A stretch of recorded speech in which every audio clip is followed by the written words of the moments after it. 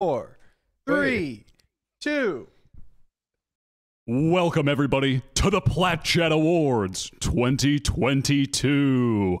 Holy poggers. We've got all types of awards going out today. The most prestigious awards of all, aside from Wyatt's weekly award. But these Plat Chat Awards, quite prestigious. Our esteemed panel of experts have been mulling over these decisions for weeks. Who will win? We'll find out. And we have some special secret, some unexpected special secret awards that you're not going to see coming. So you're going to want to make sure you stay tuned in.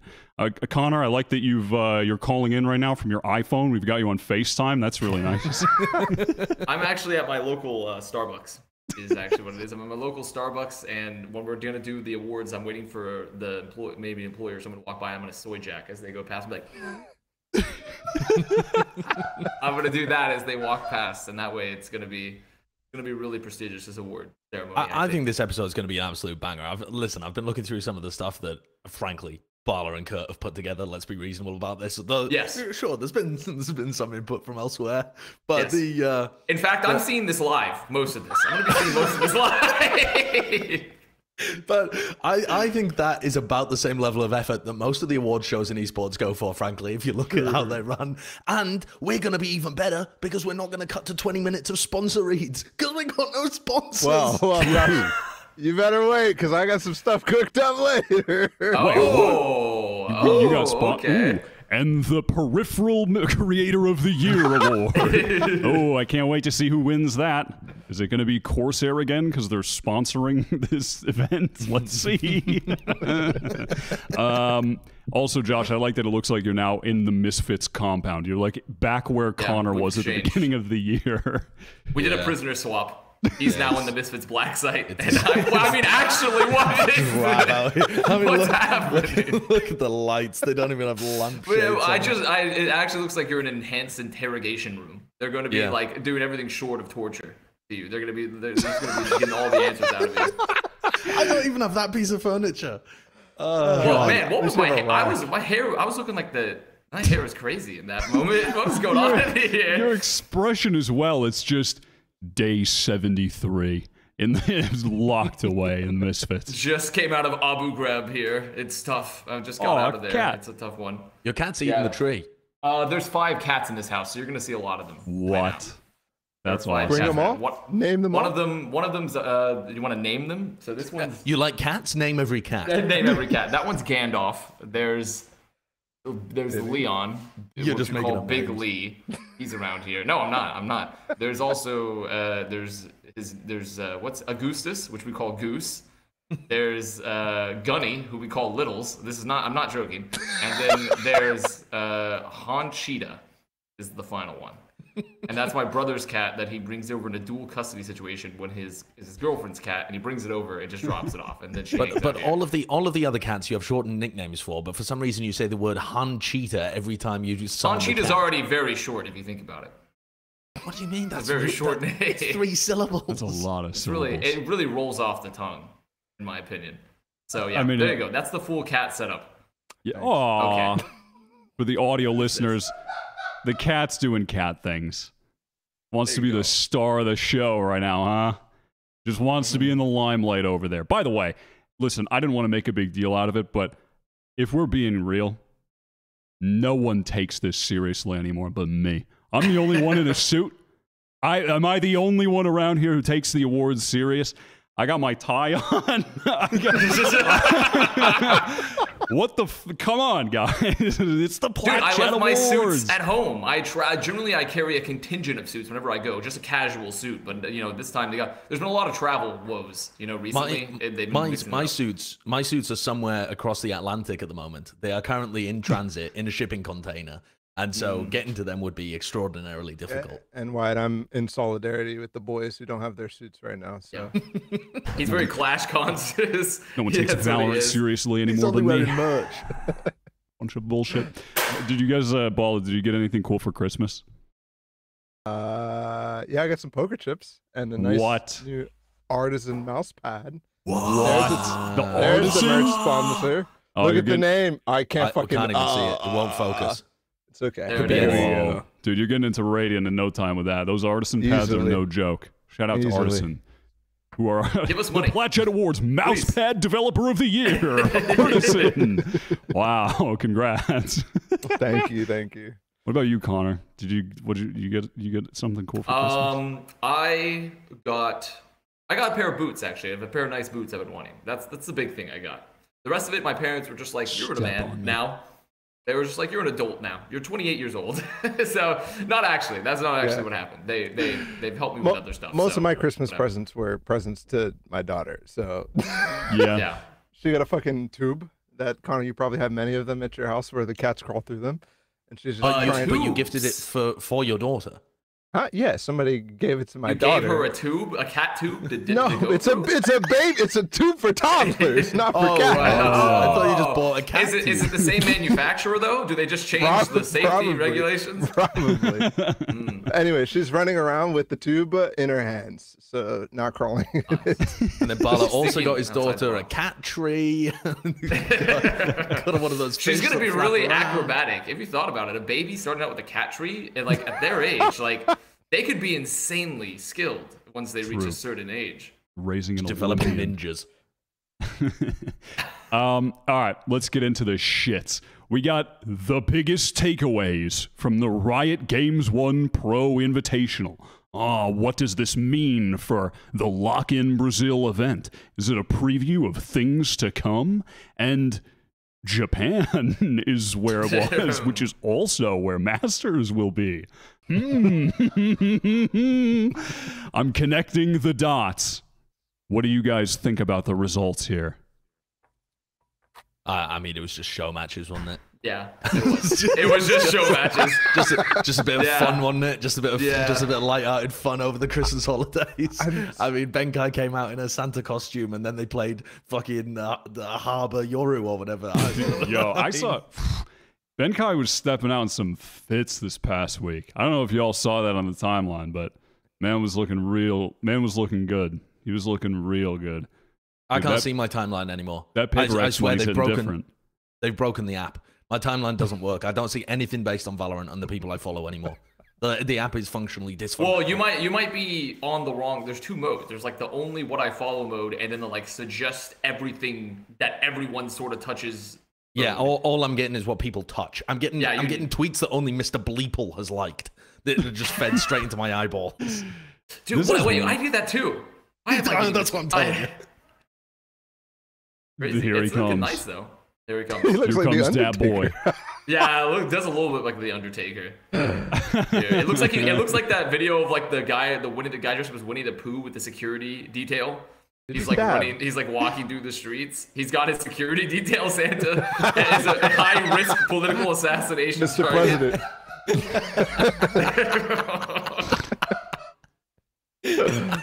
Oh, God. Dude, I can't believe how many people showed up I to know, it's show matches. crazy. It's Yeah. I mean, Japan be going know. dumb stupid with it. They really do. Crazy. The Tokyo event actually- is going to be insane. Yeah, that is really the only thing you can take away from this, Yeah. right? Is that they officially announced during this event that it was going to be Masters 1 happening in Tokyo. Are they even calling it Masters 1 because there's only one Masters? They're just calling it Masters, I guess. For Yeah, I next think year it's or just something. Masters. But yeah, that is going to be. it's officially happening in Tokyo, and it's going to go ultra hard. It's going to go mega stupid. Yep. It's going to be. That is going to be very cool. those thundersticks gonna Entertaining. pop off. It's just the Real term quick. That is- ultra hard mega stupid. It's I like just a it. It's funny a good set of term. things. That's the best way you can describe it. Yeah, that's crazy. I think low key too, like the stage there, a little bit of a preview hopefully for Brazil with what we saw with the tickets before, like the round thing Mm-hmm. or the around the stage crowd. That Yeah. could be pretty cool. I got to be honest. I didn't watch the stream announcement of when they talked about the Masters Tokyo. Did they announce the venue? Have they talked about the capacity of the stadium, anything like that? I assume it's going to be a massive Japanese stadium. has but to. Imagine yeah. if it wasn't. It was just like a fucking Copenhagen again. go to Japan No, and put it's gonna 20 go people in big. the audience. There's no way it's not going to be like a big venue, right? Nah, Because it's they're gonna be just like honestly, 300K. when you think of the most engaged region, like it's honestly hard to think of more engaged region right now, other than maybe like It's crazy that that's an unedited picture. Brazil potentially? Like, is that Latin America? Like in terms of like how engaged their region is with Valorant? No, I think Japan beats. No, out, Japan. I think they beat them all. Yeah. Yeah. I would imagine anyway. At least in terms of live attendance, for sure. 'Cause Yeah. no one's selling tickets like Japan is right now. Oh yeah, Wow. they're gonna have to expand the stadium like that. Where was the World Cup where they like expanded the stadium out, like out the back, where they just added on like a million rafters for extra seats where you could watch the game and it's like ants running around. Does anyone know what I'm talking about? It sounds like I don't know. Are they gonna put like unsafe like stands up? People are gonna be dangling from the rafters, holding on. They're gonna have to seat 400,000 live attendees, so they're gonna have to find a way to do it. Also, just today, breaking news. Earlier this morning, got announced that Valorant is going to be playable in China. So, opening up, the horizons are expanding. A new player base waiting to get in, So what does this mean for the game? And how will they be integrated into the scene this year? And more importantly, the game is called... Wait, what's the game called again? The game is called Fearless Covenant. That's the most important part of this, in my opinion. Fearless Covenant. For every Valorant tournament that we cast from now on, I will be referring to the game as Fearless that's Covenant like instead of Valorant. Innistrad promo card for Magic. That's awesome.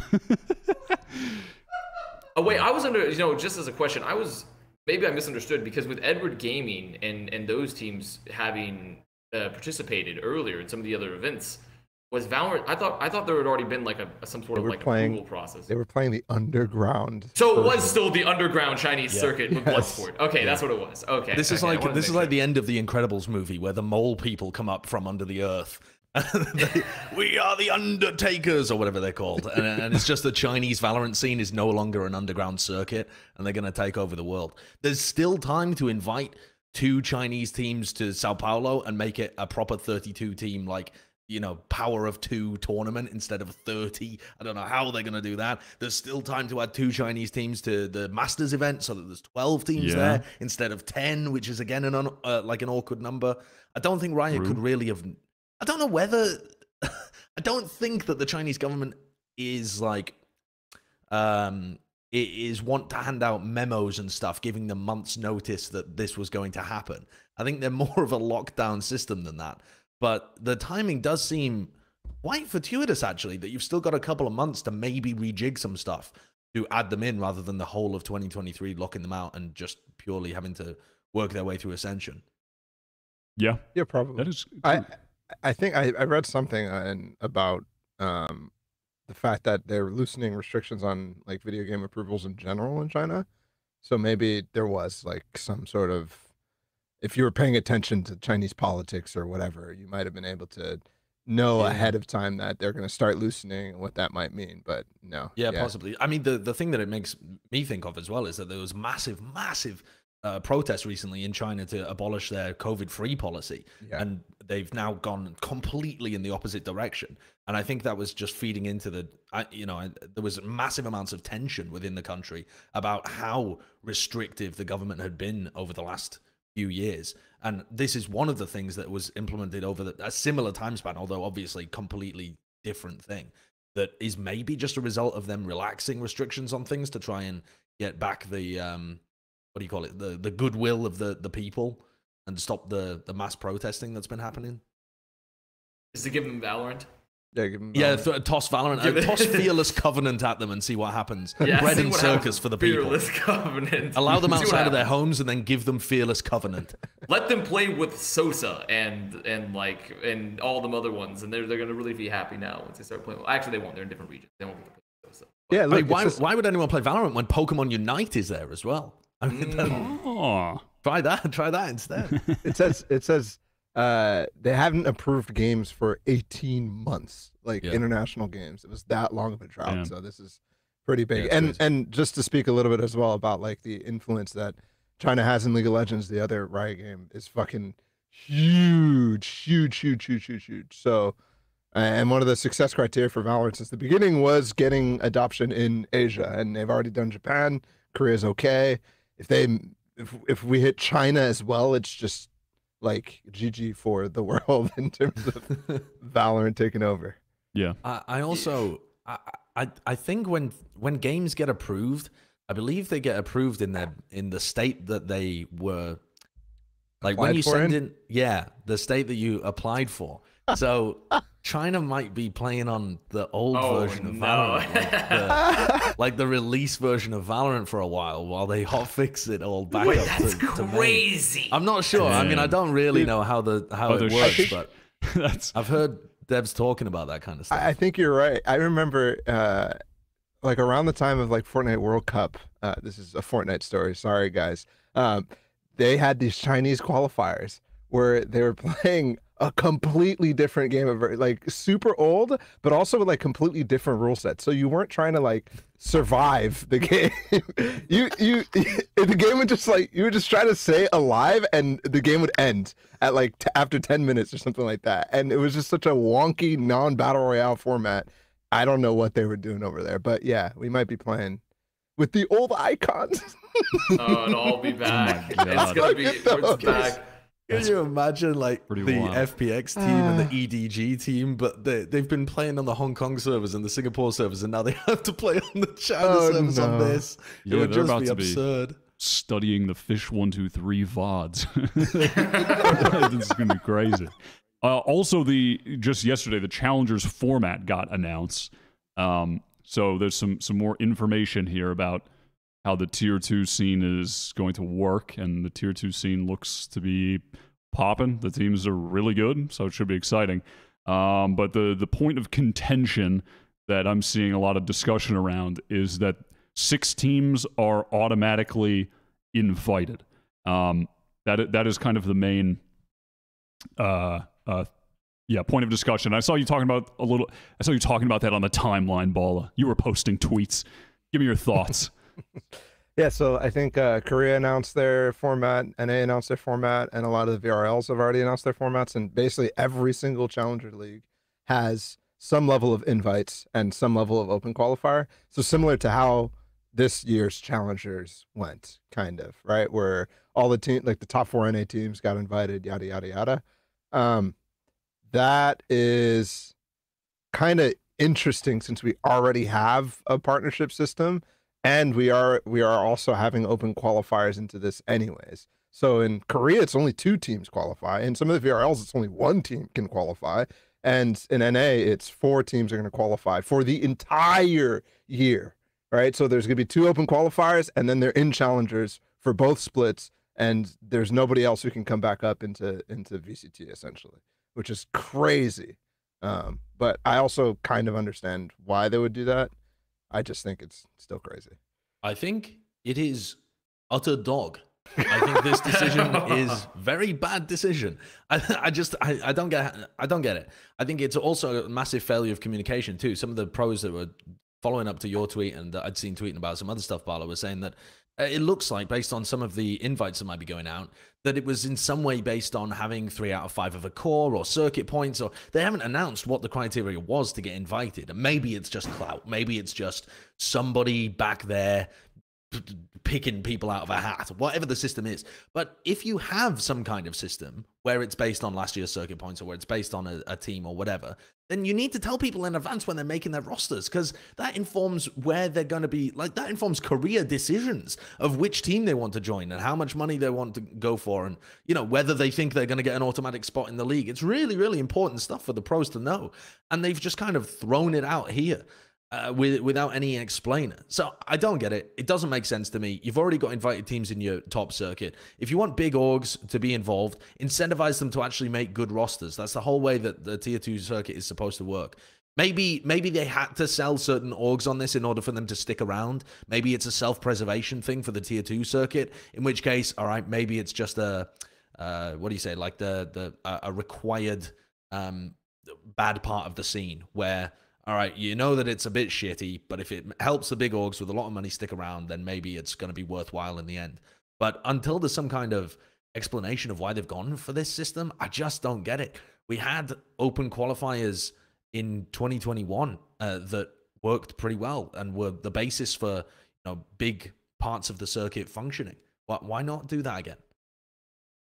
So, plus the rosters have changed so much, right? Obviously, there's been so much roster movement, but the last time we did it, like there is obviously you'll know players and orgs and certain rosters that maybe stay together, but it still seems like we've already had this discussion before too. This is not the first time we've had this discussion with the Valorant with the various VCT formats either, with the qualifiers. Like it is always a strange thing when like if there's so much time between them and teams are building new rosters, automatically invite squads unless it's literally a team that the exact same squad that participated in a previous event, right? Which is no team at all. Pretty much none, right? Yeah, I don't think any of them really have done that. Like M80 and NA and maybe a few in the EU for sure. Yeah, I want to. So even they aren't a full team. Hold on. What's that? Even M80 aren't a full team though, are they? They're like no, they have three out of 5.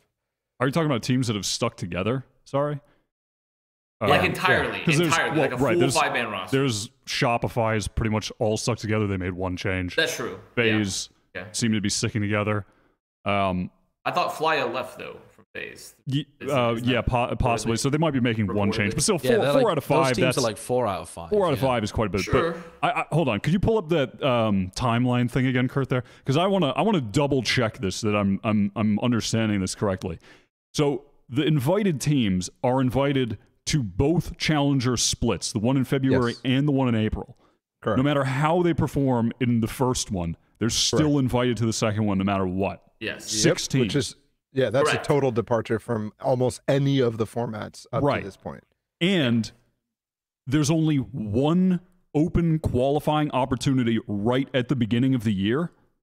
2 tournaments, but yes. 2 tournaments. Totally. And that'll determine who's in for both splits. Yes. I mean, that's stupid. I just wanted to really clearly outline that, and then I'm going to give my opinion. That is stupid. That doesn't make any sense. The other thing that this will incentivize as well is that all of the people that miss out on the wave the first time in qualifying are then just going to be trying to jump into any of the other teams that they think look good. So halfway through the year, I mean, I don't know I haven't dug into the rules for the tier 2 system the same way that I did for tier 1, but if there's not restrictions on like how much movement you can actually have within a roster, people are just going to try and pick up like the best players that missed out as the season goes on. And even if if you're on like a mid-tier team, this would happen in like ESEA TF2 all the time and stuff as well. If your team functionally has like either can't qualify or has a really low chance of making it to Ascension, your best player is just going to leave to try and join one of the top teams. And it's just so shit. That's one of the great things last year about the LCQ that was in there, about the multiple open qualifiers, and like the way that you felt like there was still something happening all year, even if you'd missed out. Like, sure, there was a couple of months of downtime, but it wasn't just locked out of the whole year. Why had they gone backwards? Also, I mean, when you think of the Challenger playoffs too, it's like how many teams get out of there? It's like get to the Challengers playoffs total. It's like before they get to Ascension. Like trying to remember, but the point being is that for both splits, they invite 16 for both splits either. But the second split, only 2 teams can make it out, right? It's like 4 teams qualify, then 2 teams qualify, I believe, is how it's working for the split from 1 split 2. So like it's even more top loaded than you even think. It's like it's the most top heavy thing I've ever seen. It's got a 300-pound head. This guy it's insane. Yeah, I mean, correct me if I'm wrong here, but I love this by the way. The empty bracket. Sorry. But Kurt, if you go back to that timeline thing again, sorry, I'm just gonna keep asking you to pull that up because it is a helpful graphic. But correct me if I'm wrong here. Wouldn't it just be better to do? Hear me out, everybody. Hear me out. Beginning of the year, January, open qualifier for all the teams that are going to be in the first split. Then, in the second split, the top 6 teams from the first split automatically invited. And before the second split, there is an open qualifier for 6 other teams. Thoughts? Thoughts and opinions? I mean, you're a genius. Thank you. Crazy. This is the smartest thing I've ever heard. In fact, give this man infinite funding. Our executives have been meeting in the boardroom for weeks and we couldn't come up with a solution like that. It's absurd. What, you just pulled that off the top of your head? No, yes. I assume it's got to be something, right? If there is a logistical reason for it, it's probably because they couldn't squeeze anything in between the mid-season invitational and the Challengers Split 2 happening. Like that, I don't know. From their scheduling point of view, they must have thought that there wasn't enough time for a second open qualifier or something. But the teams in the mid-season invitational are not even probably playing in that shit anyway. Yeah, so you could run if you just invited all the teams that made it to the mid-season invitational, you could just run one that happened at the same time. Yeah. Couldn't you? Yeah, I also don't... go ahead, Paul, actually, before I go ahead. I was just going to say, speaking of like the ESCA leagues and stuff, like it's crazy that they can... the amateur leagues can run 8 weeks plus playoff tournaments or seasons or leagues or whatever you want to call them, and do that 4 times in a year, but VCT can't do it 1 time in a year, where you actually have promotions and up and downs and whatnot. That's what the tier 2 scene needs. It's just regular systems to play in where they can gauge their promotion and level and whatnot. This is just a few teams slightly under partnership team who are going to potentially provide a little bit of viewership. Is what I think they're going for. To play devil's advocate here for a second, I mean, what are the benefits to this system? The benefits are that you know that you're in for the entire year, basically, as soon as you get either through the open qualifier or invited, right? So you can actually invest long-term into your roster, I suppose. You can actually justify spending on your Valorant roster because you know that you're going to get exposure out of it on a long-term basis the entire year. And I suppose the other thing, the counterpoint to that is that if you don't make it in, the org's just going to leave for the whole year. The players are going to too. People are going to retire. Players. But, think about the positive. Well, I mean, it's just wild. I have to say, because, like, I don't understand when we're hitting on these points, too. I like the goal, if the goal of the tier 2 scene was, like, we need to create, like, it's been stated, like, there's, like, we want to have a tier 2 scene. But in terms of a pure numbers perspective, after the first 2 open qualifiers, essentially, it essentially means in North America, there will be like 16, 17 teams total competing for the whole year.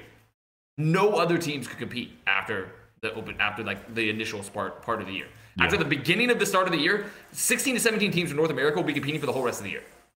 And like there might be player movement, but that's it. Like that's pretty insane. And like, positives, yes, you get a lot of stability.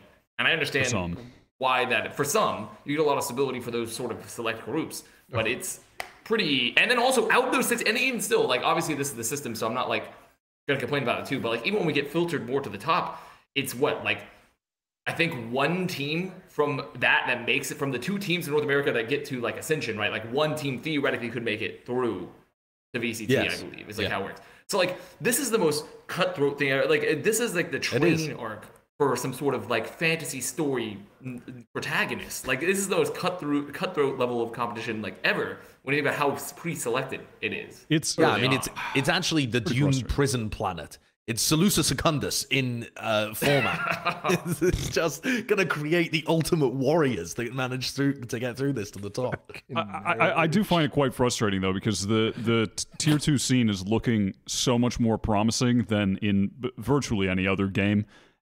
Yet this kind of decision is something that is just actively working against that, I think. I mean, it's just, there needs to be an open ecosystem, and I think this is just too much of a limiting factor to have 1 tournament right at the beginning of the year that's open. That's just not enough for the ecosystem to, I think, be truly open and successful. I think it just, and I don't think it requires an immense amount of change. Just have another one in the spring, so the teams that lose at the beginning of the year have more time. Because there are going to be good teams with good players that lose the first tournament, and then if there was a second one, will look better just because the rosters are new, and most of the teams, a lot of the teams are taking off right now too, and then it's just, oh shit, we have 1 chance in like 2 weeks. We've been taking off for the holidays. Like that's crazy. So I think it's pretty frustrating. That's getting punished for lack of a grind set, though, really, aren't they? I mean, if you really wanted it, you would have been playing over Christmas. If you really wanted it, you would have told your nan, no, shut up, eat your turkey. I'm not joining you. I'm grinding with my screen team. All right. All right. We've said that all that needs to be said. It's time to move on and start getting towards the awards here. This isn't really an award thing, but kind of is. We're going to take a look back at our 2022 power rankings, and we're going to grade them like we're students trying to pass a test. Okay, we're going to go through really quick, little review. Let's just see how we did. Let's just see how we did. Trying to get to the list here. So first up, we have the NA Stage 1 Challengers right at the top of the year here. So, boy, we thought, Cloud9, wait a second. What the hell is going on there? That's fine. That's fine. There's some spaghetti sauce on the stream deck. Okay, pause it. There we go. There we go. This is in 2022. This is just like the esports awards. There's no way.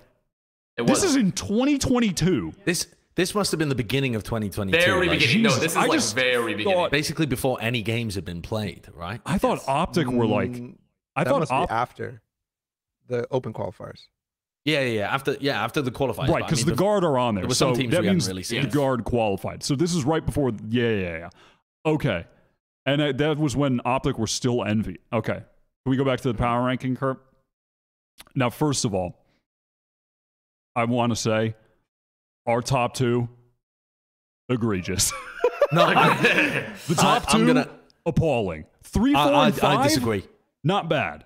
I disagree. I think Cloud9 is a very reasonable one to have in the top 1 position. They were crushing everybody and they trolled. They were crushing everybody and they trolled. Oh, I mean, they trolled, and we couldn't have predicted that. Cope? Yeah. Do you guys want to see the results? The point is, we're in the future. We know the results, and they did not we good, can't. which means it's a bad placement. Well, it's a bad placement. It is a bad placement, but our reasoning was sound. I don't know if it was sound. What could you have put? Could you have put fucking what? The Guard version 1 Optic? Like, did we really? I mean, they still came 3rd as well. My memories are fuzzy here, but Cloud9. Oh, they came in 3rd in that one. I thought they tanked. I thought they tanked in that one, but maybe it was the second one. They tanked in the second one. Yeah. Okay. Okay, never mind. That one, not that bad. Good job, everyone. Yeah, that one's fine. Well done. I mean, the Sentinels was the flop. Yeah, now that's Sentinels a rough was the one. real flop. Yeah, that but one was bad. Okay, Also, we didn't even have one, Knights on this list. If you swap Sentinels and the Guard, that is a really good tier list. Yeah, if we just swapped number 2 with number 7. Yeah, we could have popped off. I do agree. We could have popped actually. off. Can you imagine the public outroar if we had just put the Guard at number 2 and Sentinels at number 7? Sentinels fans would have found us. They would have had my direct IP address. They would have known. 100%. If we did that, we would be heralded as geniuses forever. True. That would have been unbelievable. This one's not bad. We actually popped off. Good job, everyone. I'm giving that This was a great one. This was actually I'm giving that like an A-, maybe a B+, something like that. I think a B. Yeah, like sure. a B. I think a B+. I think a B+. Because when you think about the relative strength, I think a B+ is a fair. Like, this is like if I'm talking about the rest of the class's papers, I'm looking at them and it's like, well, they got the spirit, but we got more than just the spirit. We got some accuracy in there. Your teachers must have had a very lenient grading system, which explains how you've got to the position you're at. I went to a seminary school, okay? It was mostly based around texts of various faith-based natures. So, okay, let's move on to... We is that true? Wait, no, that's not true. Me when I lie, when I spread disinformation on the internet. All right, this one, I don't know if I want to look at. We have Masters Reykjavik. This is bad. Oh, this Jesus. This one's good. Wait, can we This make one's bad. Can you Photoshop something on there before we show it, and it involves flipping something right side up? Yeah. Oh, there it is. Our greatest kerfuffle yet. We put the Guard into... Yeah. Okay. But we had Fnatic with Durka up there. How is Loud 4th? I was literally calling them the winners. You and I remember this, happen? Baller. You and I were calling Loud the winners. Josh wanted Optic as the winner, so that was pretty base. Yeah, nice. Look at Bren. Oh my God. Holy shit. I mean, Guard had just gone on an insane run, but my God, they flopped so hard. We did do a bit of a some troll flopping like here. a little fish But out then, of water. wasn't this Loud's first event as well? It was Loud's first international. They were so yes. based at the. They were so based. I mean, that's just hindsight Harry speaking. Yeah, actual hindsight. No, it wasn't. What? Bro, what are you talking about? On the episode. Josh, you think I would ever hindsight Harry pog about Loud? Oh, I do it in real time, baby. I'm pogging out of control in real time for Loud. Okay? You do. Bala and I wanted Loud first. I remember that for a fact. You wanted Optic. Yep. Heads up. Listen, I'm giving you credit. Well done. Okay? So we predicted the winner. Pretty good. We have Loud 4. I think that's fine. Guard number 2. Yeah, we that's were capping. acceptable. G2. DRX in 5th is great. G2 is so fucking troll. Why did we put G2 up there? G2 played because G2 was coming up. They had come off like they're a really winning the good Plat run. Award for most mid of all time. They're going to win that They did award. not come off a good run. They barely like made, No, they there barely was- scraped their way back in because Yeah, of the they- fucking remember. war. They tore down Nucky- multiple teams. Nookie was in insane form. That's and what it was. It was Nookie's they form, looked yes. they looked pretty decent. They beat Zeta Division at the event. Yeah, but then they Listen, I think we're kind of placed glossing worse than over Zeta the biggest after thing. that. Yeah, they We're did really place worse glossing than over Okay. the biggest thing. But No, there's nothing at the what. This is fine. It was Zeta Division. Guys, we're so sorry. We're so sorry, Japan. Japan, we're so sorry. We didn't mean to do this. I'm so sorry. Connor, there's a problem with your mic. I don't know if you did that on purpose. What's that? That's What happened? What happened? Okay. Sorry. Pull up the cart. Order in the court. Allow me to restore order. Let's look at the list. Now, what I'm going to say here is Optic, great placement. I'll take it at first. Loud at 4th. That's fine. R2 and 3, horrible. Atrocious. I mean, honestly, look at this. G2 wasn't that far away. We had them at 3rd. No, they they had finished them- 5th, 6th. I mean, it's that's oh not my that God. bad. Okay, I think it's average. more egregious that we had Wait. Zeta and Paper X at the Yeah, Zeta and Paper Rex were in the guard true two. snubs of this. No, but by far. And G2 got guard, a yeah, fucking guard. playoff spot to play Zeta Division first. Like that's they were free ride. But you can't say free ride about a team that ended up placing in 3rd place. but No, they still I'm went saying 1 they and got 2. to the playoffs and then they fucking lost the next 2 games. They had you remember? Yeah, you they remember went 1 and 2. Yeah, Yes. They yeah, went that is 1 quite and bad. 2 and then In Zeta. horrible Yeah, that's situations. quite bad. That was pretty bad. Hold on, Kurt. Can you pull it up again? Sorry, the actual power ranking. So I just want to see the. Dude, my eyes. I want to. Yes, this. I want to read up 6th. Read the rest also for audio people. But then okay, DRX 5, pretty good. Fine. Yeah. Fnatic It's actually 6. perfectly accurate. Fnatic Well, we bombed out. We only thought they yeah. were losing Durka. They had multiple. Yeah, subs, they so lost I- multiple people. I'll give That was them a a really pass for bad that. event for Fnatic. Okay, I'll roll with that. Crew 7. Is that close? Where? I don't even know. No, Crew No, bombed no, out as bombed out. well. Crew They were had a dreadful. rough. Yeah, but the that was a bad egregious one. ones. I mean, Zeta was egregious. That was the No, worst. I'm so surely fucking not. annoying. They were so poo Yes. online. They're poo, poo, Agreed. poo. And then they turned up to the event and they were so fucking good. Yes. Dude, I don't know what happened. They Analyze drank this, some bro. they drank some of Watch Michael more Jordan's VODs. special sauce and they just fucking exploded at the event. We love Japan. We love Japan. We love Japan. We love Japan. Japan, we love you. We Zeta love was our Japan. greatest mistake, possibly ever, on the power Yes, ranking. Zeta was actually quite. That was the trend. They were a Paper X- supernova in the pan. They Paper X weren't was just a flash in the terrible pan. too.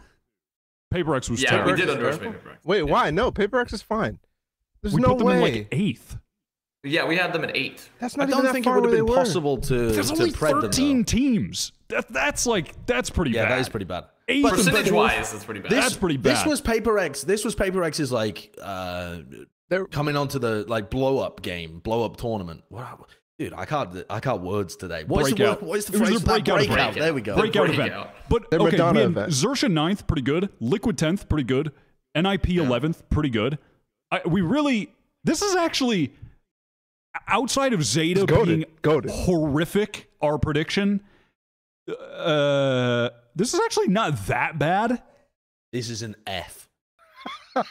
I would give it. I think no, this is I like give a it D, C minus. D or C. D or a C this is minus bad. max. I think don't C it's a- minus. We predicted the We winner. picked the winner, Josh. we You got can't the- get an F. We got the winner. We got Loud pretty close. DRX on the money. Face up. I'm sorry, guard G2 is this. Also, we Actually, also yeah, we knew fucked that this. It's a- Xerxes. no, no, no, this is It's a D D. minus. It's a D. You get D. you We got can't the get winner, F if you're but- correct about the winner. Yeah, never mind. This was actually Okay. awful. It's a D. But it's a D minus. D for dismal. All right.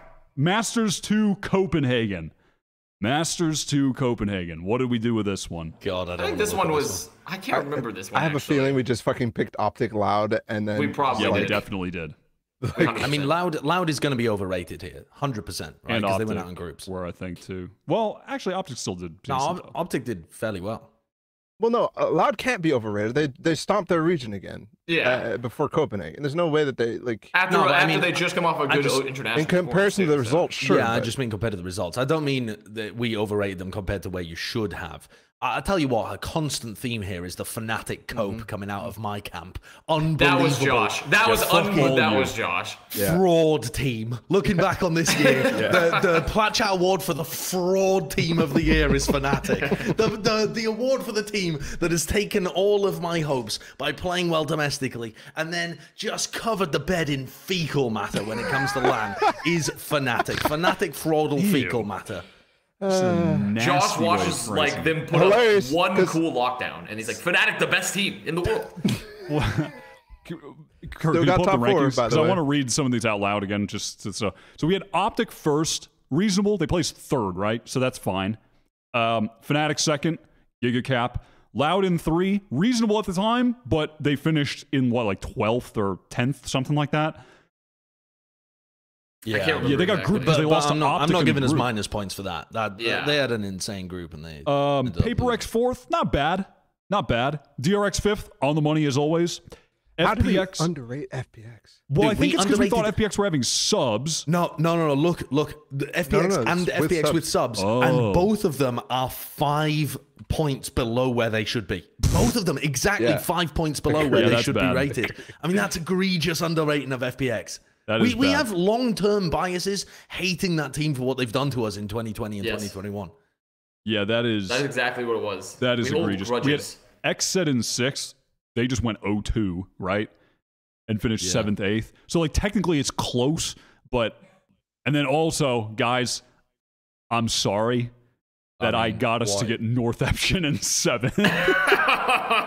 It's just, it's the rebound. Like I'll- we did Japan dirty last time, so it was the rebound. I mean, that actually was. We did not want to I'll piss take off the blame. Japan. I'll take the blame for that one. Leviathan in 8th. Still I'm surprised we off. had them at that high. I don't. Well, no, they had a guaranteed placement into oh right. the playoffs. Yeah. So And we they were went 1 and literally 2. predding. We predded Leviathan to go 0-2. And That's they what we went predded. 1 and 2, and they almost beat Fnatic. They were Yes. they were doing. I They mean, had a pretty Fnatic good finished event. what, like 4th or something in this tournament. They finished fourth. Yeah, they finished So fourth. it's not egregious that we had them in 2nd, but But Leviathan should have been placed more like 6th, probably. yeah, they should have been above. I mean, yeah, realistically, they should have been above Northampton and probably Xset, and oops. And then we had Xertia 9th, Guild 10th. Also, we messed up with Guild. They made Yeah, it they further into rocked playoffs it. by a bit. But it's not like But they that had- much. I mean, they're dude, still the 7th, 8th. They had the reasoning was they had Optic, Loud, and Crew in their group. We Yeah. just put Yeah. Optic and Loud through, and there was no hope Yeah. for them.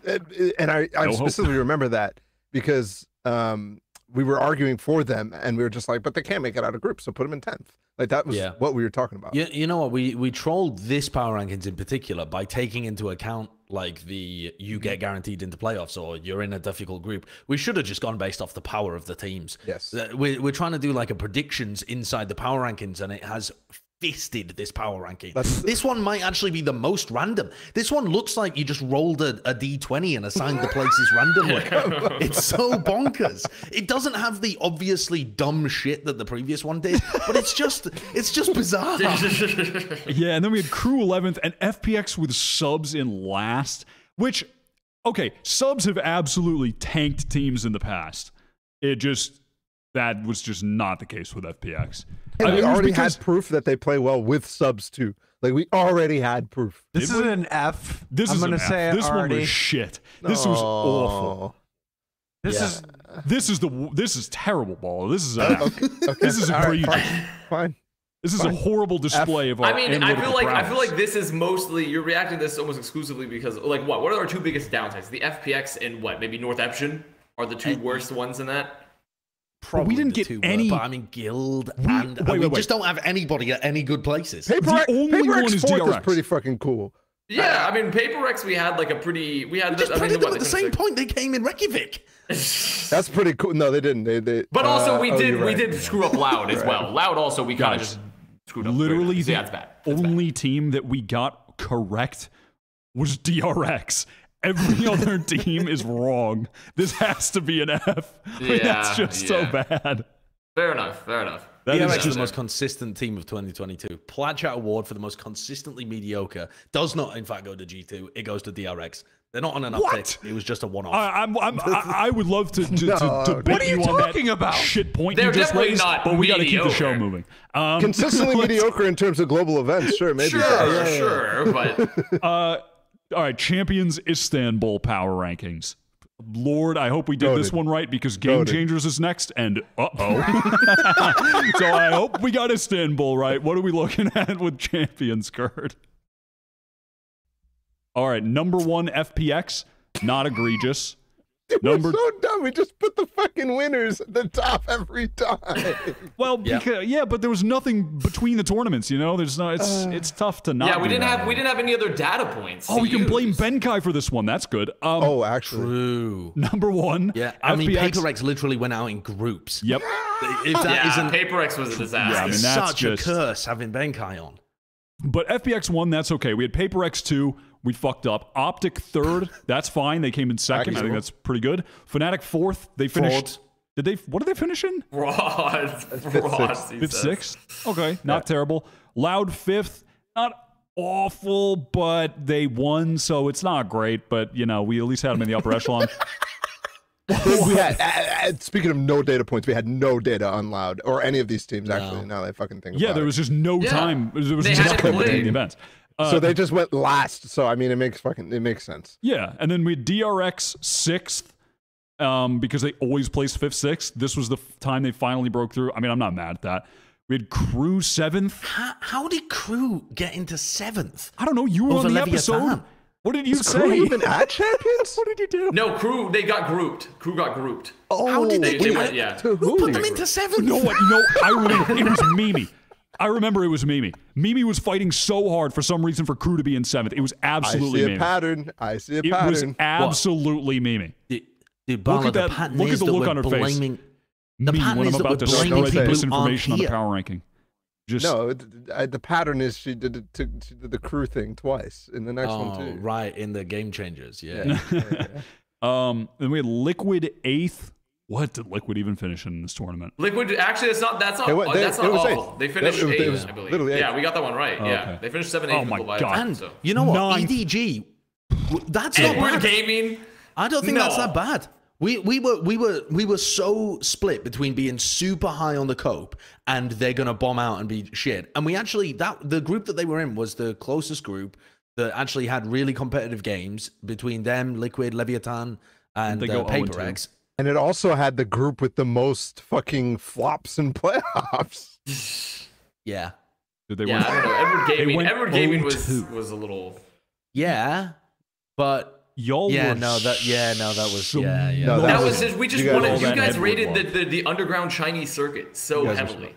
but also, oh, dude, this Yeah. is making me sad for Paper X again. Oh, Yeah, that is quite sad. Could you pull up the list again, Kurt, please? The power rankings. So that Edward one, egregious. Leviathan in 10th, egregious. How the fuck? How did we put Leviathan in 10th and Crew in 7th? Where is Mimi to answer for these crimes? I mean, we need, that's Mimi just- actually has to get a hearing, a congressional hearing over that one. I mean, that is unacceptable.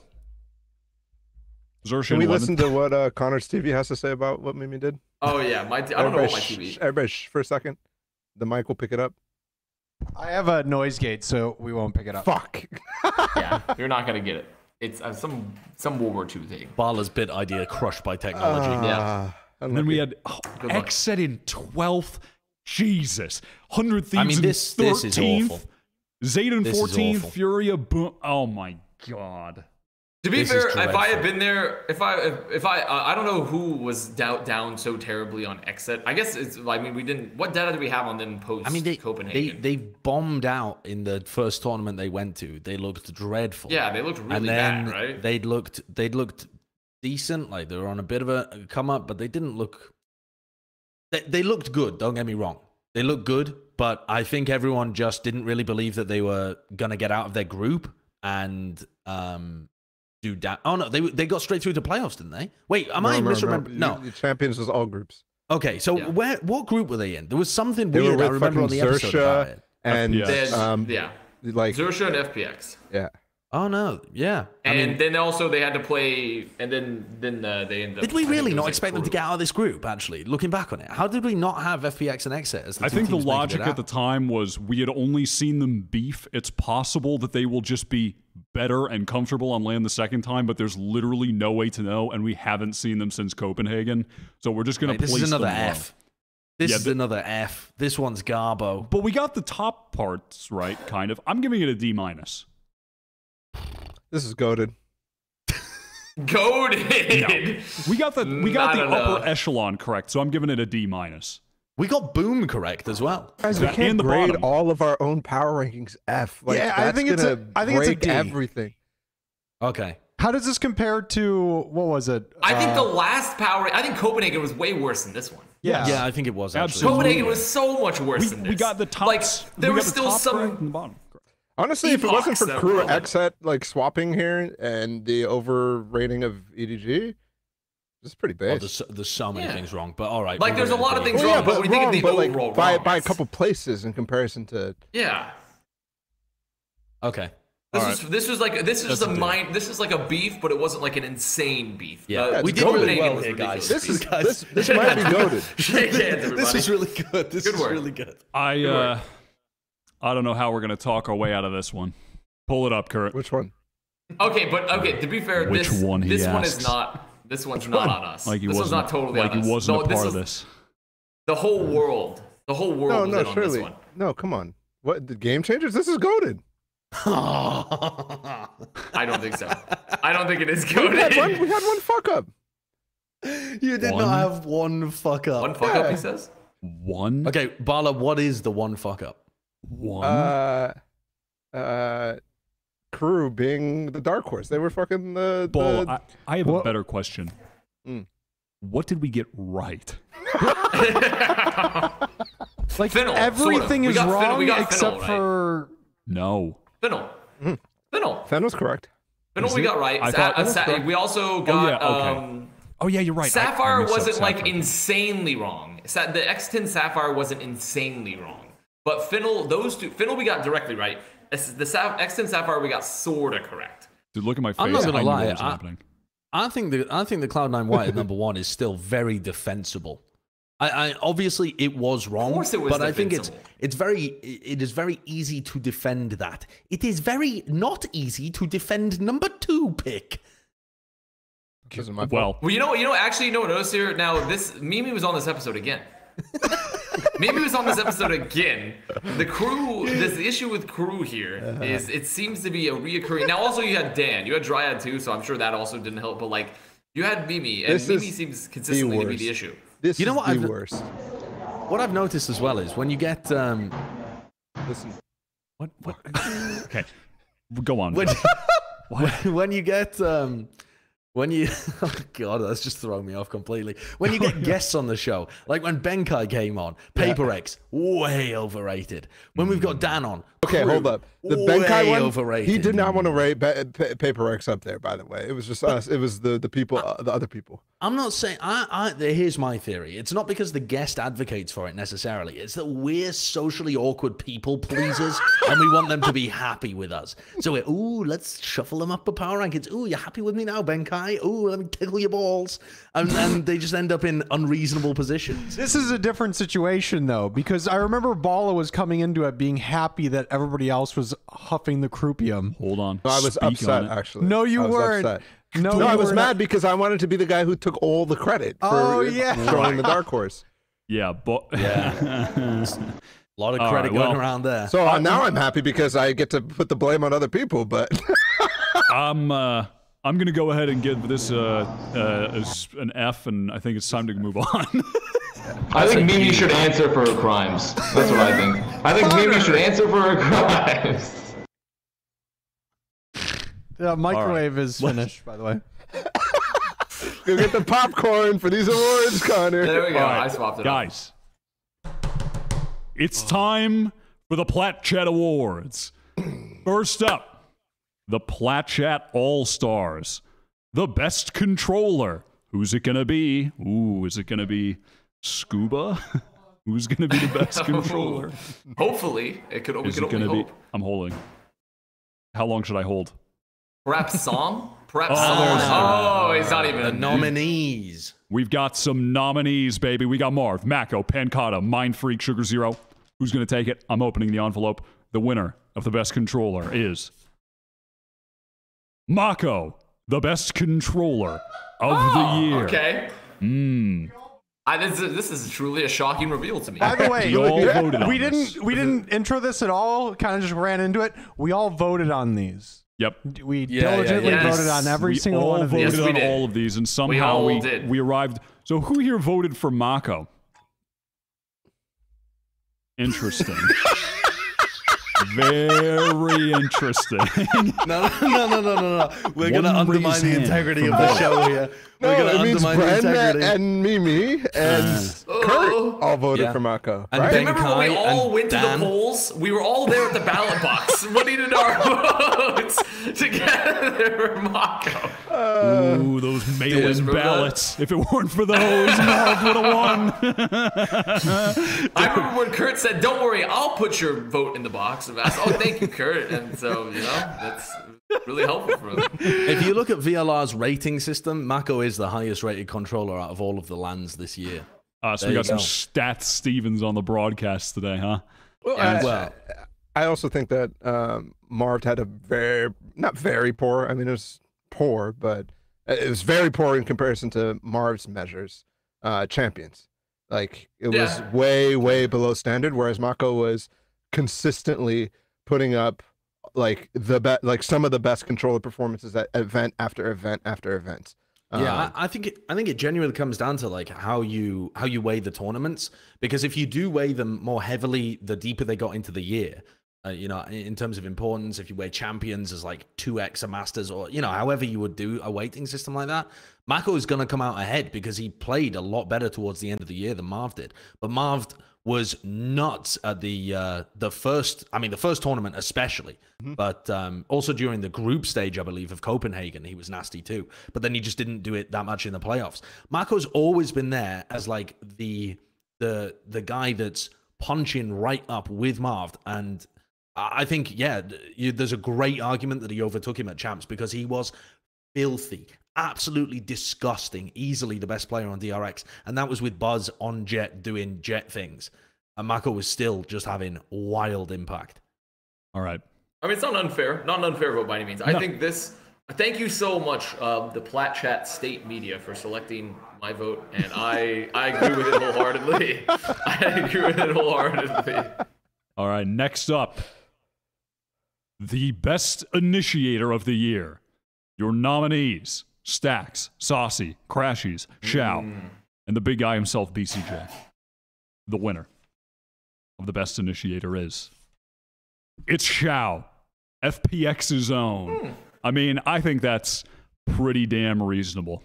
Given the absolutely out-of-control performance he had at Copenhagen to win that event, was super solid at champs as well. Always consistent, but the level of gameplay in that time period was just obscene. There's some demonic players in this category as well, actually. Like, the nominees are spectacular, but I feel like Shao is the only one of them that won his team a tournament. I feel like when Loud win their tournament, Sassy's playing fantastically, but it's not like what Shao did at Copenhagen. Shao was winning so many of those clutches and dragging his team through the situations where Sugetsu wasn't there. It was a magical run. It really was something spectacular to behold. He went, reminder, 25% clutches, and he had 80 attempts, which is insanity. A lot. I mean, 21 clutches over the entire tournament is ridiculous, and that is bonkers. And there were so many of them that were just in not only like paired with Sugetsu, but they just consistently were game-saving clutches in a lot of cases. Yeah, like completely game-saving. Sometimes on thrifty rounds. Like, he was a beast at Copenhagen, and it's not like he slowed down at any point. If we saw him at Reykjavik as well.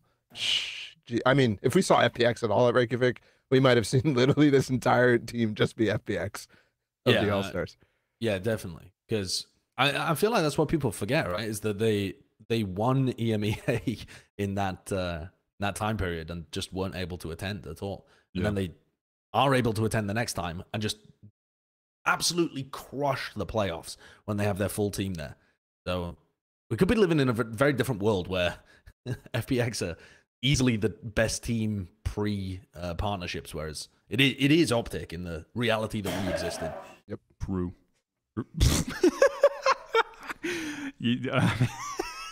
I don't know what that audio was. Okay.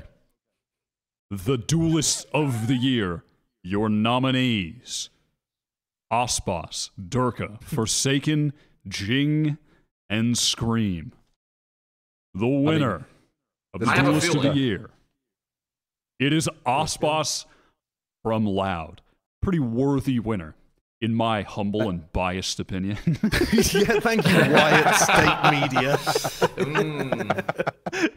I mean, it's hard. I mean, it's pretty hard to like think about how like his performance was. I remember when I was still doubting Brazil and Loud showed up to that first international event, even though they didn't do like incredible. I was still like, this guy is Omega Pog. And then they went on to win champs and had like an insane run. Like Aspas was actually fucking legendary. So it's hard not to rate him. Yeah. All the roles are all messed up as well. I mean, yep. Yeah. No, I mean this is part of the problem this year is that Chamber existed the entirety of the year, and he's both a Sentinel and a Duelist. So you gotta just. I think the Duelist category is for people that are playing a significant amount of Duelist, but it's just. The roles in the game were so chaotic this year. It's hard to pin it down to an exact formula, you know?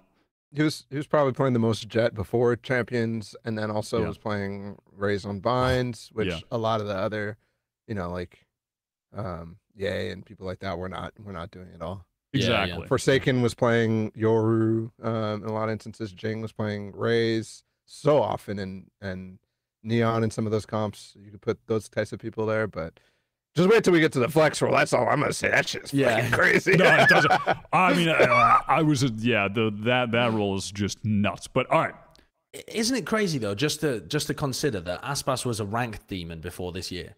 Like the guy didn't really have a team that he was known for, or you know things that he'd accomplished in the scene, and yet he just comes into this Brazilian super team in 2022, and they win champs by the end of it. The real trend.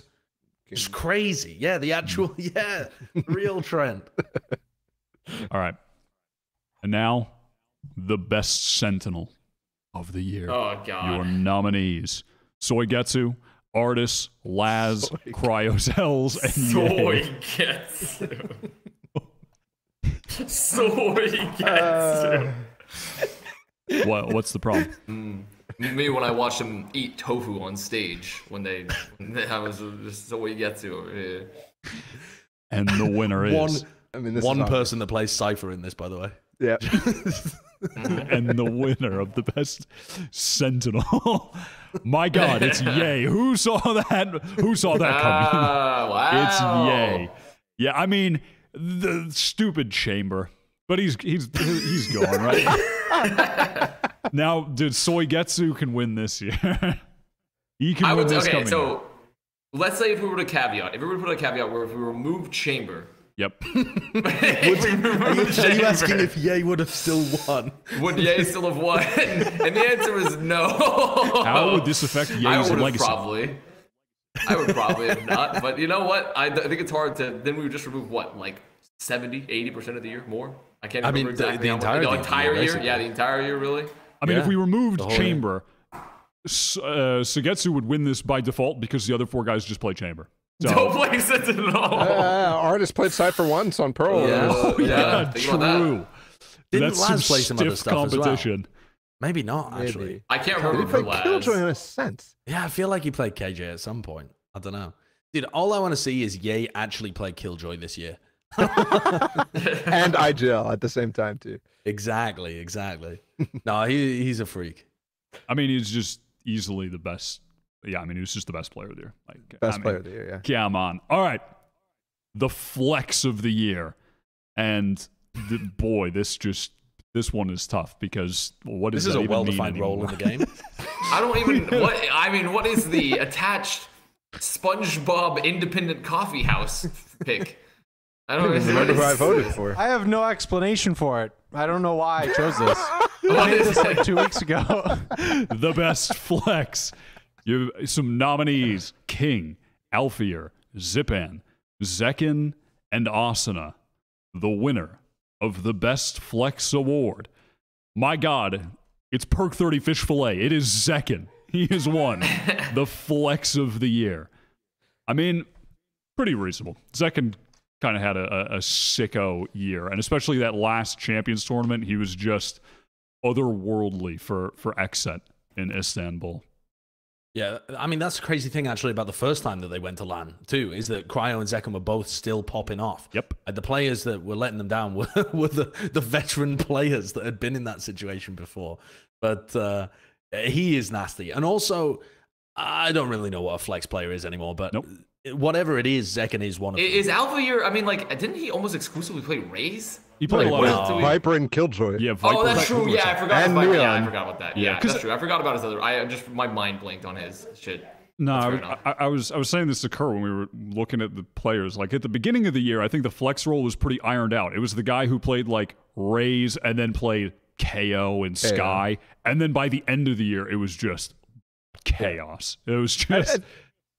Go on. I think it's still good that we stuck with these roles because they're always going to be defined this way, even though the agents are gonna and the comps or whatever are gonna push people out or whatever.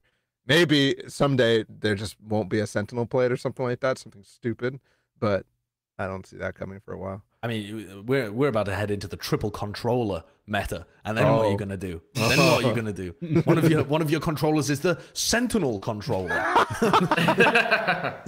The terminology is gonna get so dumb so quickly. Our all-star team that we've constructed here would struggle massively with communication issues. That's fine. You are correct. They would still slop. Yeah, when you're that good, you don't need your voice to communicate. It's just don't need to calm. intuition. Don't need to calm at all. No communication. It's like when I went to a wrestling match in South Florida, and they had a young blood Japanese wrestler who's from abroad, didn't speak very much English. He was paired with a guy named Delirium that only spoke in gibberish, so they could not communicate at all in their tag team duo. So he'd be on the sidelines being like trying to talk to the guy, and the Japanese guy would be like, I don't know what the fuck's happening, and they'd have to just tag each other out and like use non-verbal communication. That's essentially what our all-star team would be. Wow. You know, all 5 of these people have played Jet before as well, like for some period of time. Oh, really? That's the key. That is the key crazy. to creating a god tier roster. Jet players. you know. Just have everyone be a Jet player finally. Yep. A lot's gonna pop off then, because Tui's that boy Jets. True. That boy Jets. True. That boy. All right. This next award, boy, it doesn't get more prestigious than this. It's the second best player of the year award.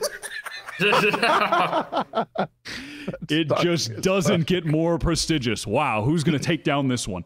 And that's because Ye is just so clearly the best player of the year. I mean, all of you little debate lord fucking Andys can be like, oh, well, actually, no one cares. It was Ye. Everyone knows it was Ye.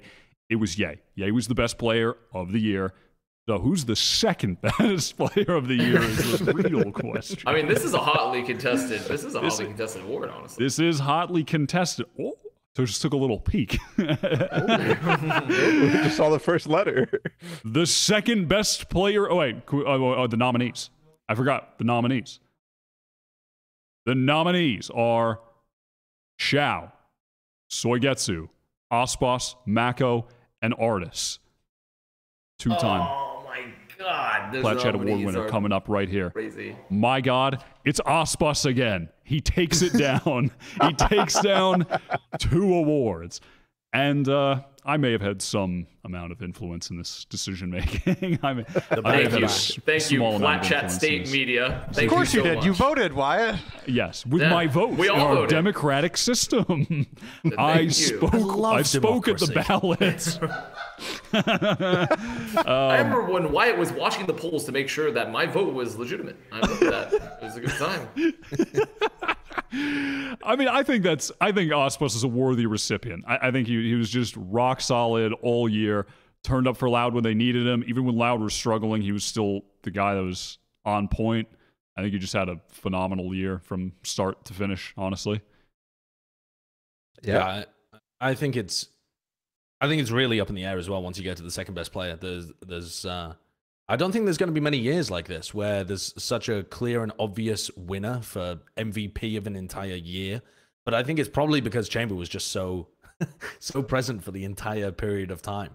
I don't know how often we're going to have meta games like that, but Aspas could play whatever his team needed him to, and that ended up being an extremely underrated aspect of playing primary duelist for a team. It freed up the rest of his squad to mess around with what they were playing a lot more. By the way, it's like no surprise that the first person, well, I guess it kind of is a surprise. The first person to really pick up Chamber was the guy who was the most broken within the entire year. Like, because Ye was the first guy, and everybody was like, "Oh, is Chamber actually really that good?" And Ye was just like spamming him on every single map, and everybody was still playing Jet. But I'm actually a little sad that Les didn't get a shout in any of this, because I feel like, well, if there was like a breakout player of the year or something like that, maybe it'd go to him. But he was also instrumental, almost to the same level that Aspas was in that Champions win, I would say. So, but well deserved for Aspas. I think Sassy too, man. I mean, the guy's such a beast. He's just been there for them. Apart from the one tournament where Loud played really poorly, and he did as well in Copenhagen, the rest of the year has just been rock solid from him. And he's just gone from strength to strength. If you think about what he was doing at the beginning of the game as well, playing for Vikings, he really has just been at the core of every top team within the region, and just seems to look... if there was anybody that I could point to say he's going to continue to have a lot of success in the future, I think it would be Sassy. Sentinel's that ring next year, for sure. For sure, 100%. The ring. All right. Next up, the coach of the year. The nominees are Bazooka, Psycho, Doombros, Chet, and MCE. Some pretty there's some good coaches right there. There's some good coaches in this scene. All right. The winner. God damn it, it's Chet from Optic Gaming. The Coach of the Year award. You want to talk about a narrative turnaround? What a narrative turnaround to where we started to now. That's pretty crazy, actually. Yeah.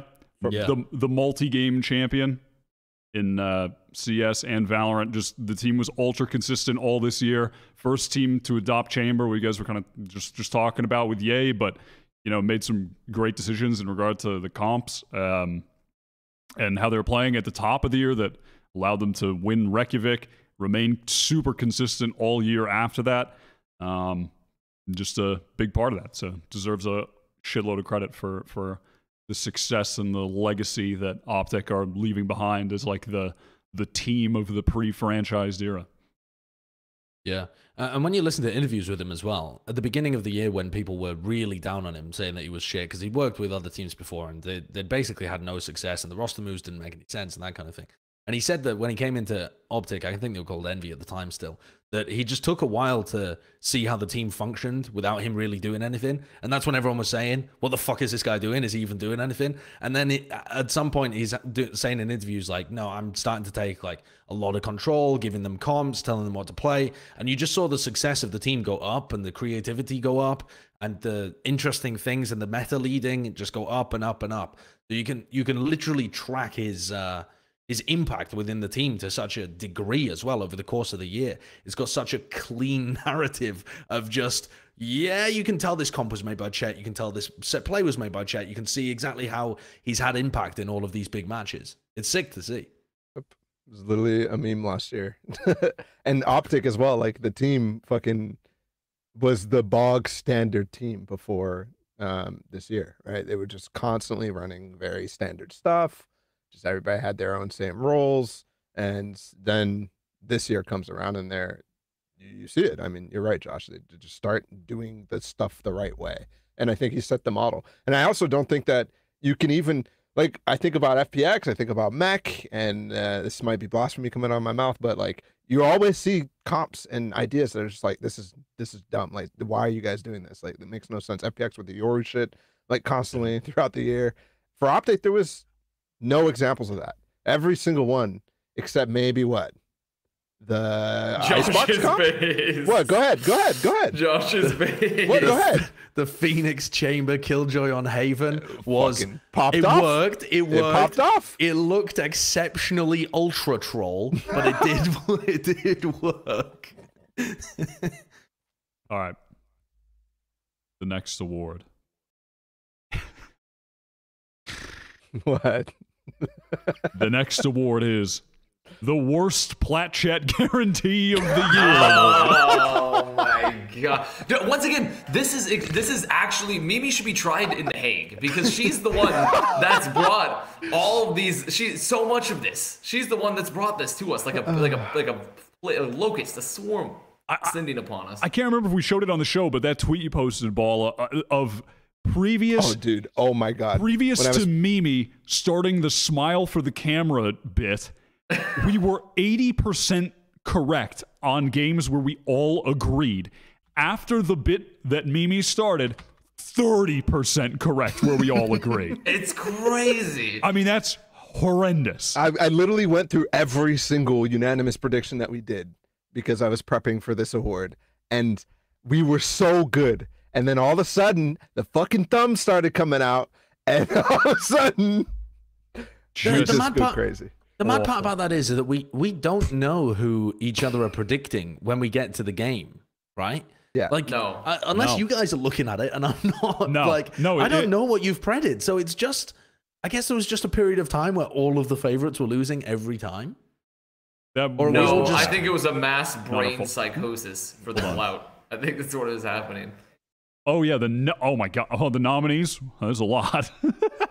The nominees are LG versus EG in NA Stage 2, Week 3. Yeah. There's LG. And in that one, we picked LG to win. And, well, lo and behold, EG won. Actually, this was the one that started it all. This was the very first one, if I remember correctly. Very nice. And then shortly after that, we picked version 1 to beat LG. Oops. LG win that one. Then we predict. I wasn't on that pred, I don't think. Okay, you got really? screenshots? Okay. God, There's version no way. 1 really should have won that game. They really That should've. is a tilter, man. Version That was 1 in the should have first been round of so playoffs or good. something, And- wasn't it? I was on that pred. Oh my god, I'm so sad. Well done, Okay, Connor. I can't remember. Quote from this one. Josh said, "This is a snoozer." Right after the fucking V1 press. Yeah. Pretty good. Can't believe Pretty I nice. did that to LG. Then we have Optic versus Xersha. We all picked Optic to win. Okay, And Xersha okay, won I mean- 2-0. I mean, mean, what? I know, but What? no What do you one mean? going for the group stage Optic curse, including me. No one going for it, huh? And look at Bren Dude, again in this fucking clip. Brandon's camera is set up here. Jesus. You want another quote? This one's good. Wyatt starts this. He was like, "I didn't know what I put. I was gonna say, did I put Xersha? I hope not, because Optic are definitely gonna win. I'm glad I picked the winner."